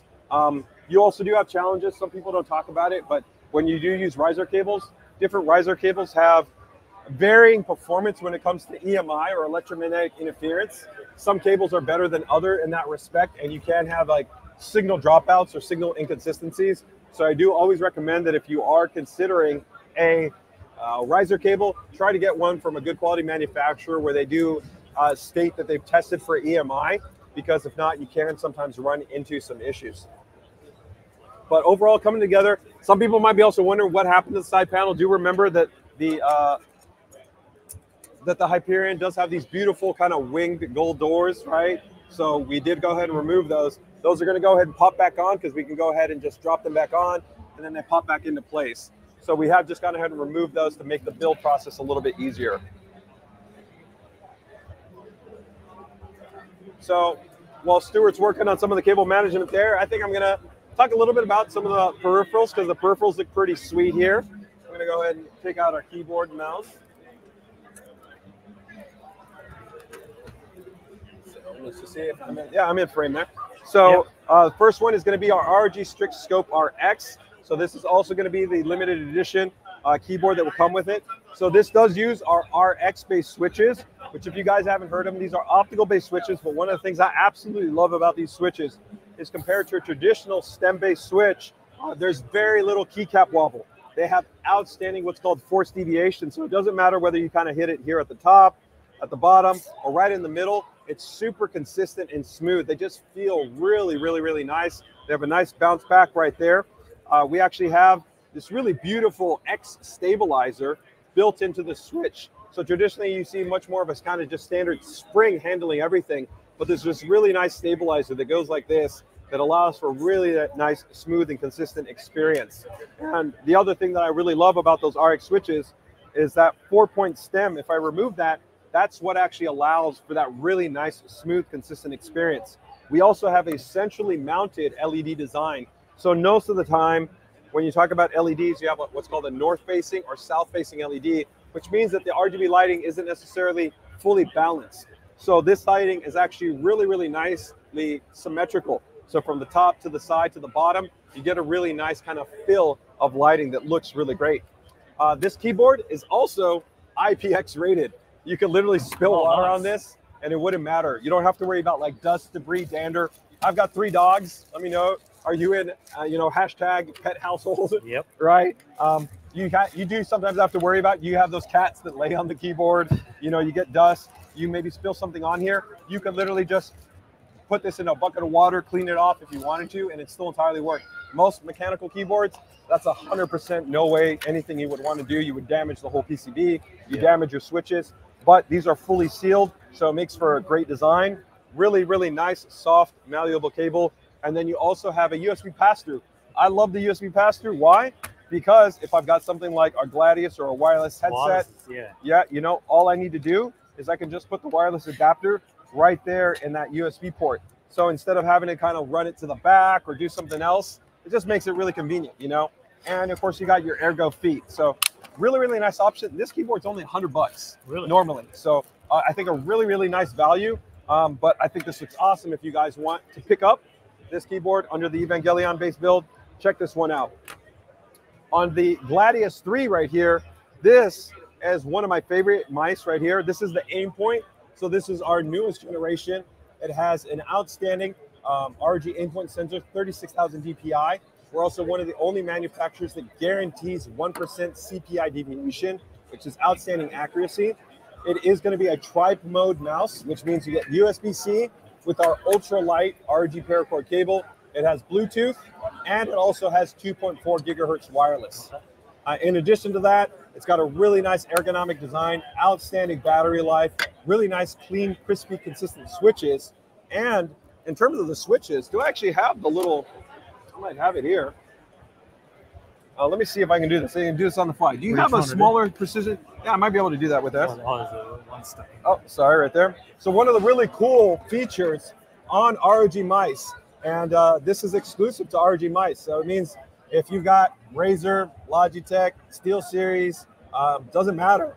Nobody else has this, where we have a really cool ability where if you want to customize your switches, you can do that. So normally to customize your switches, they're under the feet. Yeah, you would actually have to off the feet. Yeah. As soon as you damage your foot. On a mouse, it's endlessly rubbing on your mouse pad. Yeah, yep. So one, you have to rip that off. The mouse might not even be designed to be disassembled. And then you're also going to have to use a soldering iron. So if you have no soldering experience, you could easily damage the PCB and kill the mouse. So what we did instead is we created something called our push fit hot socket design. So let me see if I can do this. I cut my nails, so I might not be able to pull it out. There we go. So all I need to do is those two screws, I pull the shell body off, and that's it. Okay, nice. So now the really cool thing is you guys see right here, we've got these beautiful ROG micro switches.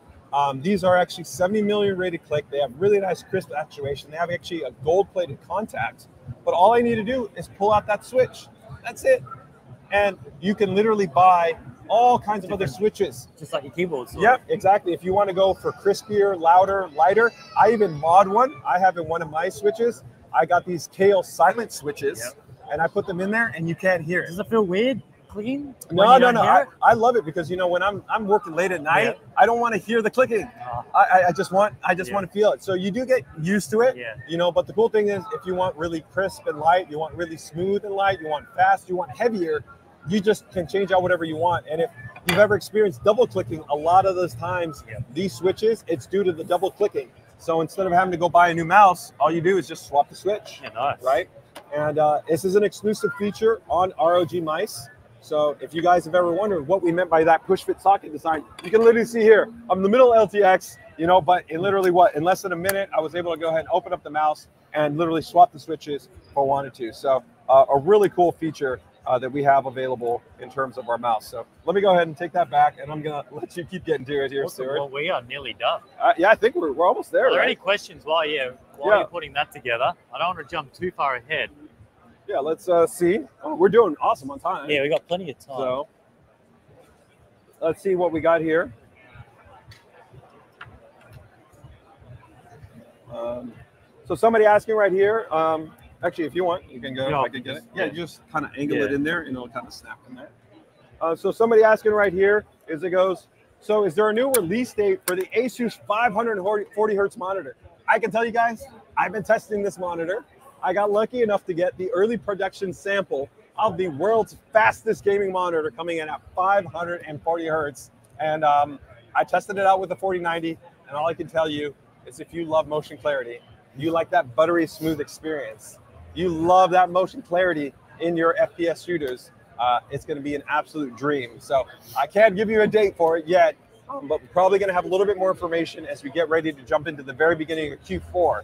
But right now, I mean, we already have the benchmark. We just released an amazing update in coordination with NVIDIA called ULMB2, which is a backlight strobing technology that we have for our ROG Swift PG27QDM monitor. So our 1440p 360 hertz monitor, that when you enable the ULMB feature, it allows you to have an effective motion clarity of 1,000 hertz. And that monitor is absolutely stunning if you care about motion clarity. So I think between that monitor and that 540 hertz monitor, of course, it is a 1080p based monitor versus a 1440p monitor. Those are going to be the two gold standards if you care about motion clarity and refresh rate. So make sure to keep it tuned. How simple was that to put together? Done. Simple, right? I mean, Very really, easy. really sweet. Yep, yep. So let's see right here. So we got another user says, you make that mouse look so good. I want one, and I have people asleep in the next room. Michael going, that's going to pair nice with the Matrix, right?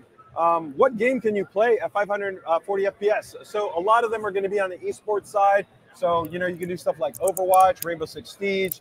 It really comes down to most of the FPS kind of esports community that you're going to be looking at titles that are going to be at that ultra frame rate. And of course, you are going to be talking about that you will need literally the fastest GPUs out there. So you're going to have to be looking at something like, you know, flagship 7900 XTX. You're going to be looking at 4080, 4090. Those really are the GPUs that you're going to need to be driving such ultra fast frame rates. All right, so yeah, I think we're good there on the questions there. So putting in this, let's see where we're at. So we got everything pretty much mounted in there. We got our cables. So yeah, I think we can. Do we want to mount the GPU? I think so. I think we're ready. All right, so let's go ahead and just do a little bit of a closer look right here. I'm just going to sneak around and take out the slot covers. Yeah. Feel free. I'm going to go ahead and pop over here to the front, give everybody a little bit of a recap.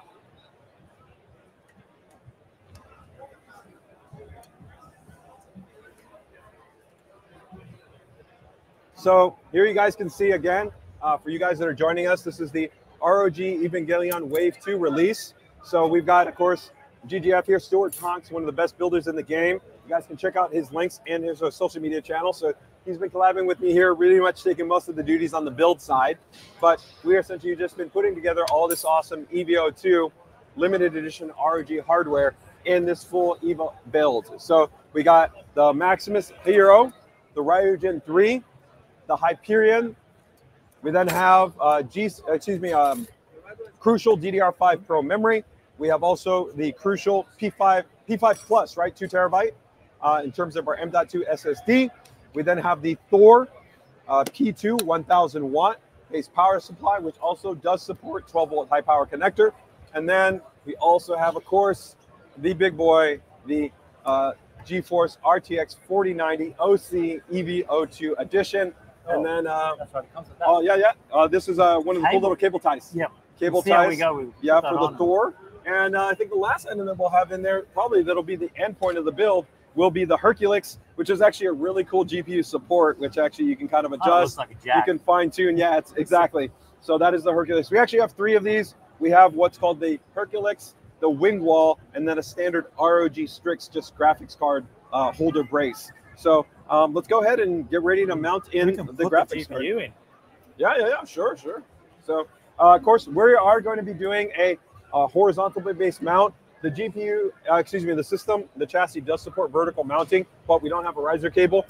So we are going to go with that in. Plus, I really do love that, of course, it shows EVA-02's character, and I think it's going to be a great idea. That's the only time you see the character. Yeah, correct. I Yes. don't think you see the character. Yeah, because here you see the character, and then you see their mech. Yeah. Right? So it kind of comes through together right there. So I got the right ones. Yep. So let's get that in there. All right, we are. Yep, you're locked in. Perfect. All right. Oh man, that feels so good. It looks so good. Absolutely beastly. And remember, here we do have a full quad LED zone. Yeah, so there's. Oh, did I? The magnetic is just not the best on this screwdriver. Yeah, the screw. You dropped the screw right there. The cool thing though is that probably means that the screw's probably right over here, because one thing that we actually did do with the GR701 is that we made all of these vent holes too small for screws to fall inside. So Some people who have ever had that pain point of a build, they know that they might drop a screw, and the screw actually drops on the inside of the PSU cabinet. And the worst part is when it drops and it goes inside of the power supply, and you literally have to take out your power supply and you got to shake it all around to try to get the screw. So even a small detail, like we went in and we made all of those vent holes too small to have the actual screw drop into the bottom of the case. But there's a beautiful 4-zone LED design that will illuminate here. We'll have the LCD that will also illuminate. We'll have the polymo display, which will be in the rear section, which will also illuminate. And then we'll have that full interior light panel, which will illuminate. Now, one of the really cool things about the GR701 as well, the Hyperion, is that whole light panel can be removed. If you want to remove it and run it on your desk, you connect it via USB cable, and you can go ahead and have that cool display. So if maybe you want to have like RGB fans there, you could put fans right there and take out that display and then walk it right on your desk. So that's a really, really cool feature. So we're getting pretty much close to the wire here. We got the GPU mounted in, we've got our cable, we got the Herculx, and then we're gonna get pretty close to the moment of connecting the keyboard and the mouse. And always let's say it's the love or hate moment, right? When you hit that power button, right? Of That's right. Is everything gonna power on? Is it gonna post, right? So here we do have the 12-volt high power connector. If you guys haven't dealt with this, of course, newer generation graphics cards as opposed to the older graphics cards. Older graphics cards utilize the PCI Express power connector, where for like a high-end card, you could have up to 3 of them. Now for the high-end cards, you only have a single connector, but you do want to critically ensure your fitment. So you want to ensure that that cable is fully seated and flush. So that is going to be important in terms of just making sure that it operates effectively, efficiently, and without issue. And also, you do want to try to minimize any unneeded strain to the connector. And I always recommend that after you connect everything, try to be a little bit cautious and going back and checking your connectors. Because when you do cable management, maybe you go in and you kind of put your hook and loop fasteners, or maybe if you're using zip ties, you might do a little bit of compression and it can kind of maybe pull a little bit of your cables. So you want to go back and double check that. Very similar, like a tip that I see, and I don't know how you feel about Stuart, for people that do water cooling, I always tell them, hey, if it's the first time for you, after a couple of days and even 2 to 3 weeks after your build, go back and check your fittings. Yeah. Because your fittings, they'll loosen up a little bit, right? Just from the normal. You get heat expansion and all that. Yeah, so you just want to go back, make sure that they're tight and that they're clean.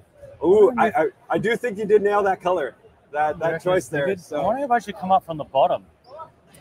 Yeah, I mean, I think if we pass it right through there, because it'll come right where the R is at and it won't cross over there, I think we could go that route. But because these cables are new, yeah, they were still folded. Yep. So a tip when you do buy custom cables, just unpack them. Yep. And just stretch them out a little bit. Yeah, like just leave them on a table. Yeah, let them breathe, right? Yeah, because the plastic itself, it's got a little bit of malleability. So you just want to kind of let it breathe. You want to let it work, right? Let me see here if we got any questions that might be popping up there. Somebody asking right here is that when is the ROG Glass mouse pad coming out? Yeah, that is going to be the Moonstone. So we are going to be releasing our glass surface mouse pad. So if you're looking for that super slick, buttery experience, that will be coming out hopefully in early Q4 timeframe. So make sure to keep it tuned. We will have our upcoming Moonstone mouse pad.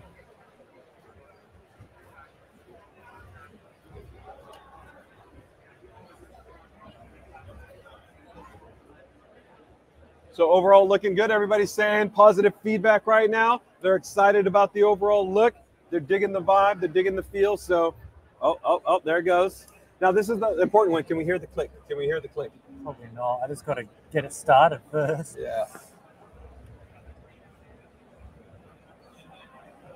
Oh, I heard the click. You probably didn't hear the click. Push it too hard. I'll push it off the table. But I do let you guys know that is kind of a little bit of a tip that if you want to listen to that click. If you essentially put your cable in there and you don't necessarily hear the click, you might not have essentially fully seated the cable. So just as a little bit of inside tip, when you're going in there, you just want to listen for that click. It's very similar to that. I tell people listen to the click on installing memory, right? When you put it in that memory, you generally will hear a little bit of a click in there as well, right? And then that's a nice little cable comb. You can see actually how that comb, we can drop that in there. So we could go here, maybe somewhere. Yeah, I mean, these combs are nice. They kind of fit really, really well. I mean, we can play around with it. you want to use it? Do we have to use it? We don't have to use it. I'll leave it up to you. Builder's choice here. Ask the audience. Ask the audience. What do you like that? We'll show you guys right here. So it does include this kind of cool little cable comb. It's like a little bow tie. Yeah, yeah. It is. It is a little bit of a bow tie, right? So what do you guys think? Should we add it or should we not add it? Huh? Yeah or nay? Let us know in the chat. While he goes ahead and unpacks the Herculx, what does the community let us know?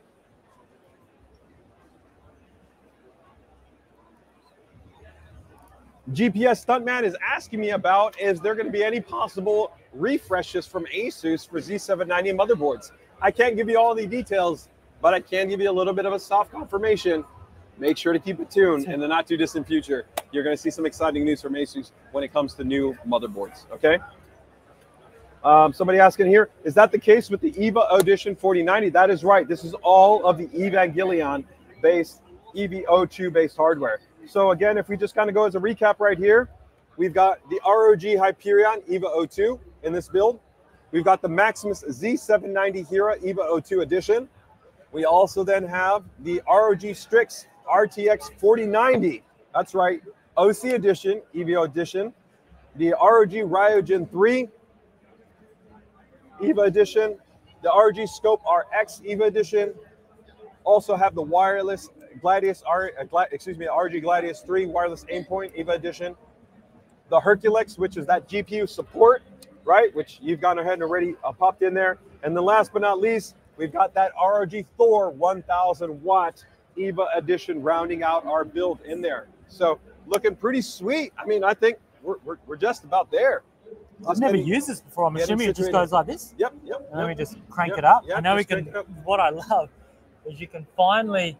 Yeah, you can make that little micro adjustment. It's like, well, I need you to swap me. Is that? Do I need to go higher? A little bit more. Yeah, keep going. Keep going. I think that's. Yeah, I think that's good. Because I can't really see how level. Yep. No, that's looking good. Perfect. All right. So I didn't see in the chat again. What do you think? What about you, boss? What do you think? Should we add it? All right. So we're gonna add it. Let's go ahead and drop it in there.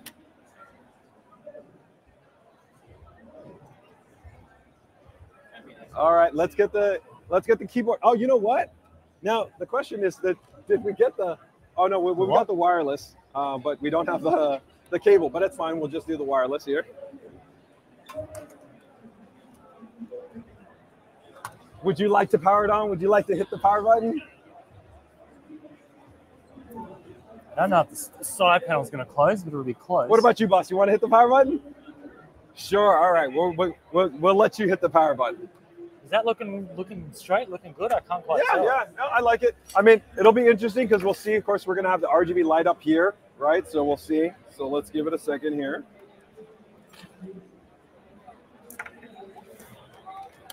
So let's get our Scope RX. Now there's no operating system. We had a fresh M.2 SSD in here, but we'll still get all the default lighting and animation that's going to go ahead and pop up, guys. So let's go ahead and get our wireless adapter in here. We're going to put our wireless adapter. Great thing, it's integrated little storage bay on our Gladius 3 AimPoint, right? We're going to put that into that nice little, of course, pass-through USB that the Scope RX has. Let's prop it up because you need a little bit of that prop-up support, right? All right. Oh, you know what, Stuart? We got one peel. I got one peel for you. Oh, you do? You got one peel on the Scope RX. Okay. Oh, nice. So you got one peel that you can go ahead and get done right there.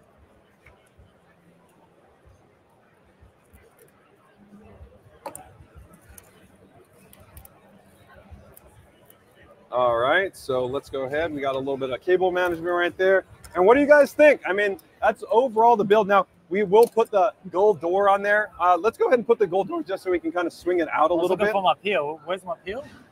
Oh, your peel? Your peel right there, boss. There's not even a pull? You got to. I've got to find out. Come on, you got it. Let's see right there. Let's see if we can get it. Oh, there we go. Years of peeling experience. All right.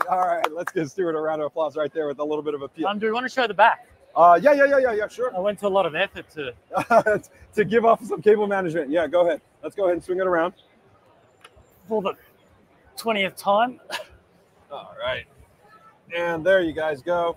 So actually, really nice job, actually. You got your spacing right there. You got that really cool. Thing with this is it's flexible. Yeah, it's flexible. So you don't have to get everything in there. You got a little bit of room. Yeah. Plus, when you put the panel on, it's got spacing in there as well. You got the pass-through points right there. Those cables. These nice EVA Edition wraps also come included with the Thor. So you get those inside the box. And then, of course, you see everything was wired into that integrated multi-channel controller, which handles both fans and ARGB. So we're all good to go there. So we've got it all wrapped up. So let's go ahead and get the gold door on this side first. Is it? All right, so we got side one. Because one's got a bit of yellow on it. Yeah. I'm assuming the one with the yellow on is the front. Yep. There we go. So you guys can see, really easy to slip them on and off. And then right there, you got it. So go ahead and may not close completely. A little bit tight, yeah. We can go back and we'll tighten that up there. All right. And let's get the other one on. Oh, there's a big peel on this one. Oh yeah. So we do have a bigger. It's up there. Yeah, that one is actually kind of a cool little. It's funny. The sticker's even a little bit in the vibe right there, right, as well.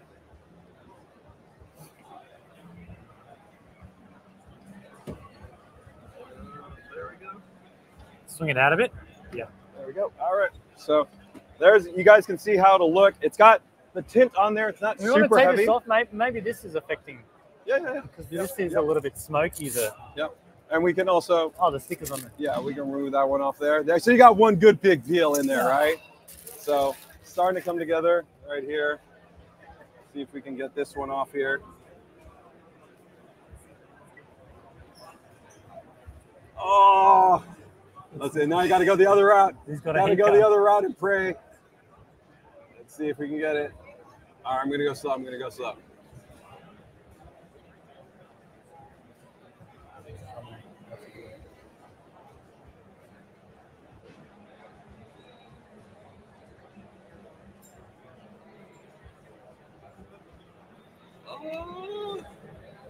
I should be able to get this. Almost. We almost got it. There we go. All right, more or less.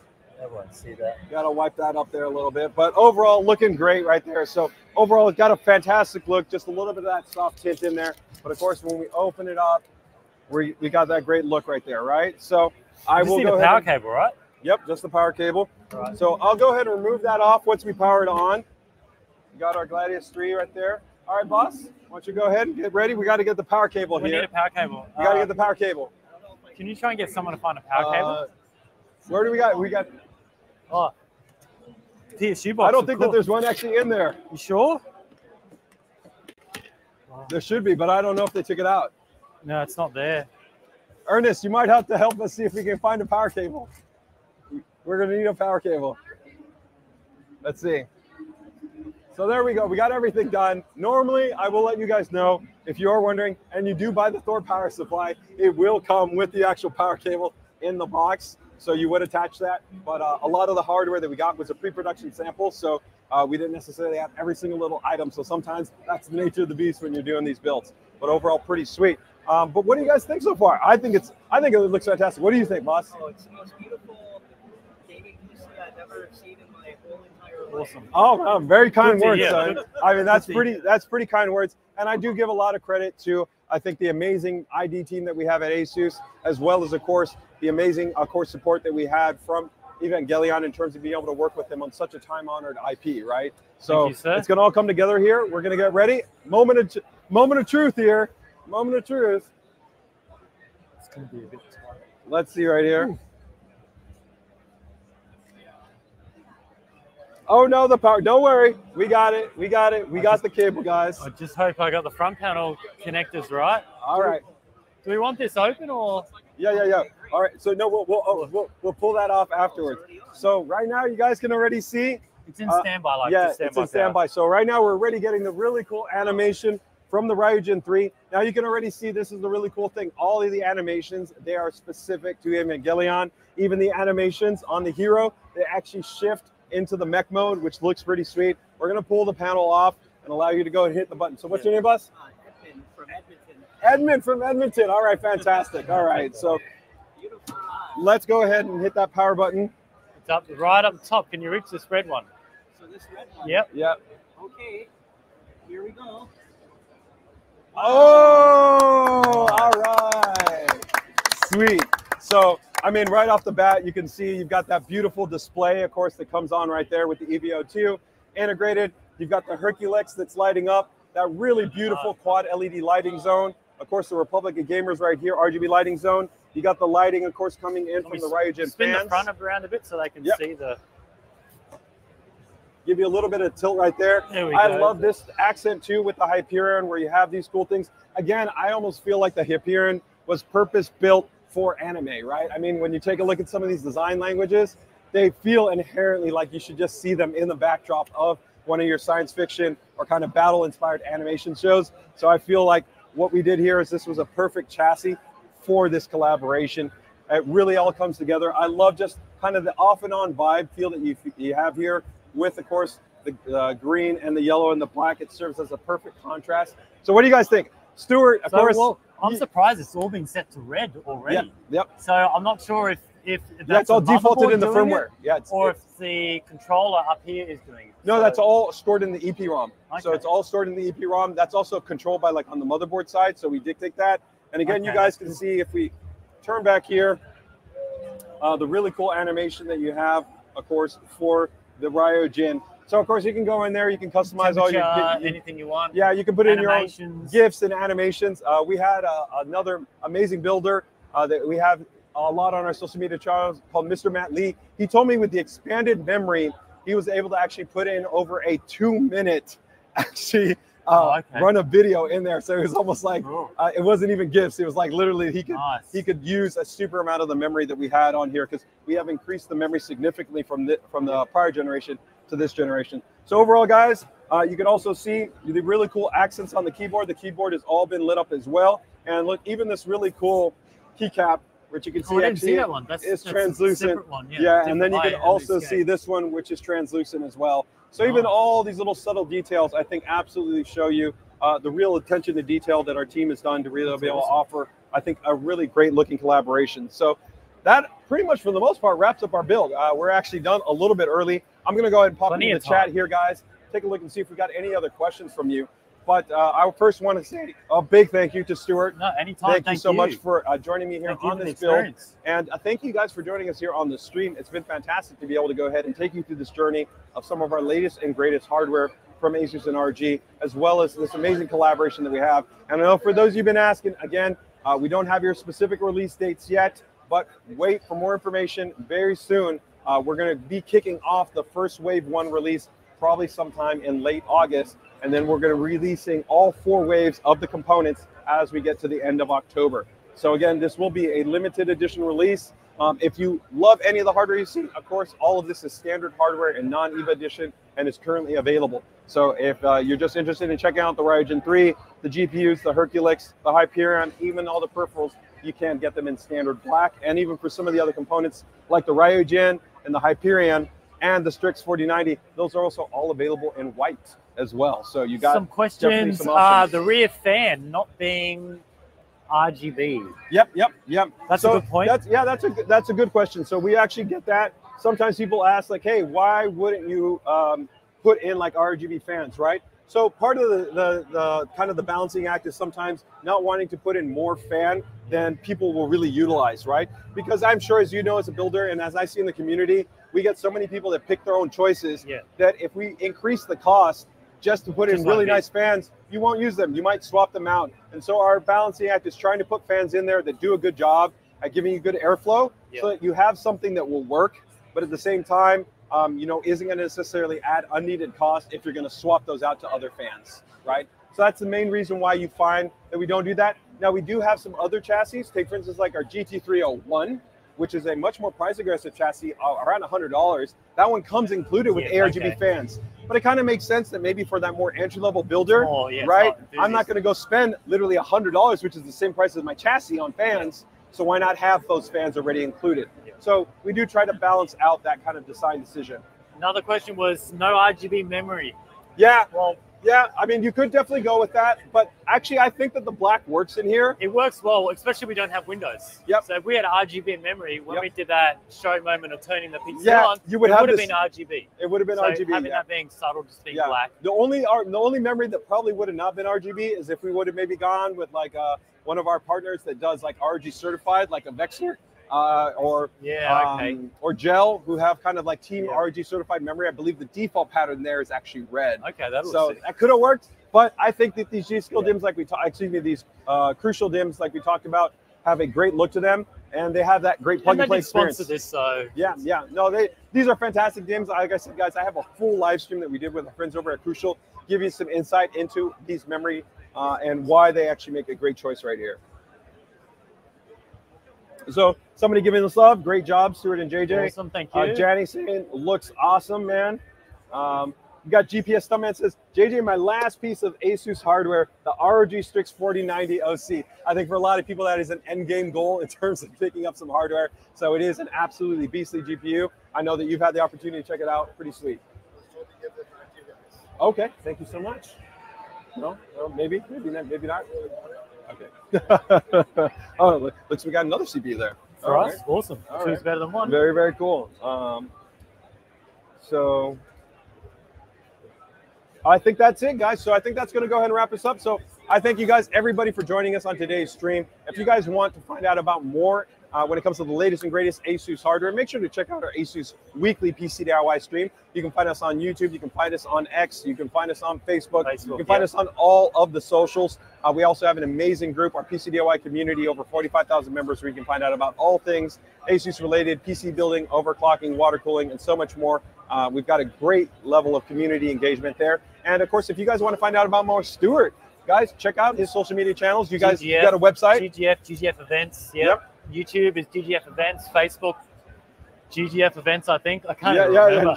But yeah, we've got those links in the description. So if you guys are checking us out on YouTube and Facebook, check him out. He's has some absolutely stunning builds, a great point of inspiration, and also has done some amazing content to really be able to show you the depth and the range of what you can do when it comes to especially water-cooled builds across a number of form factors, which is also pretty cool because you don't focus just on the big. You've done everything from small, medium.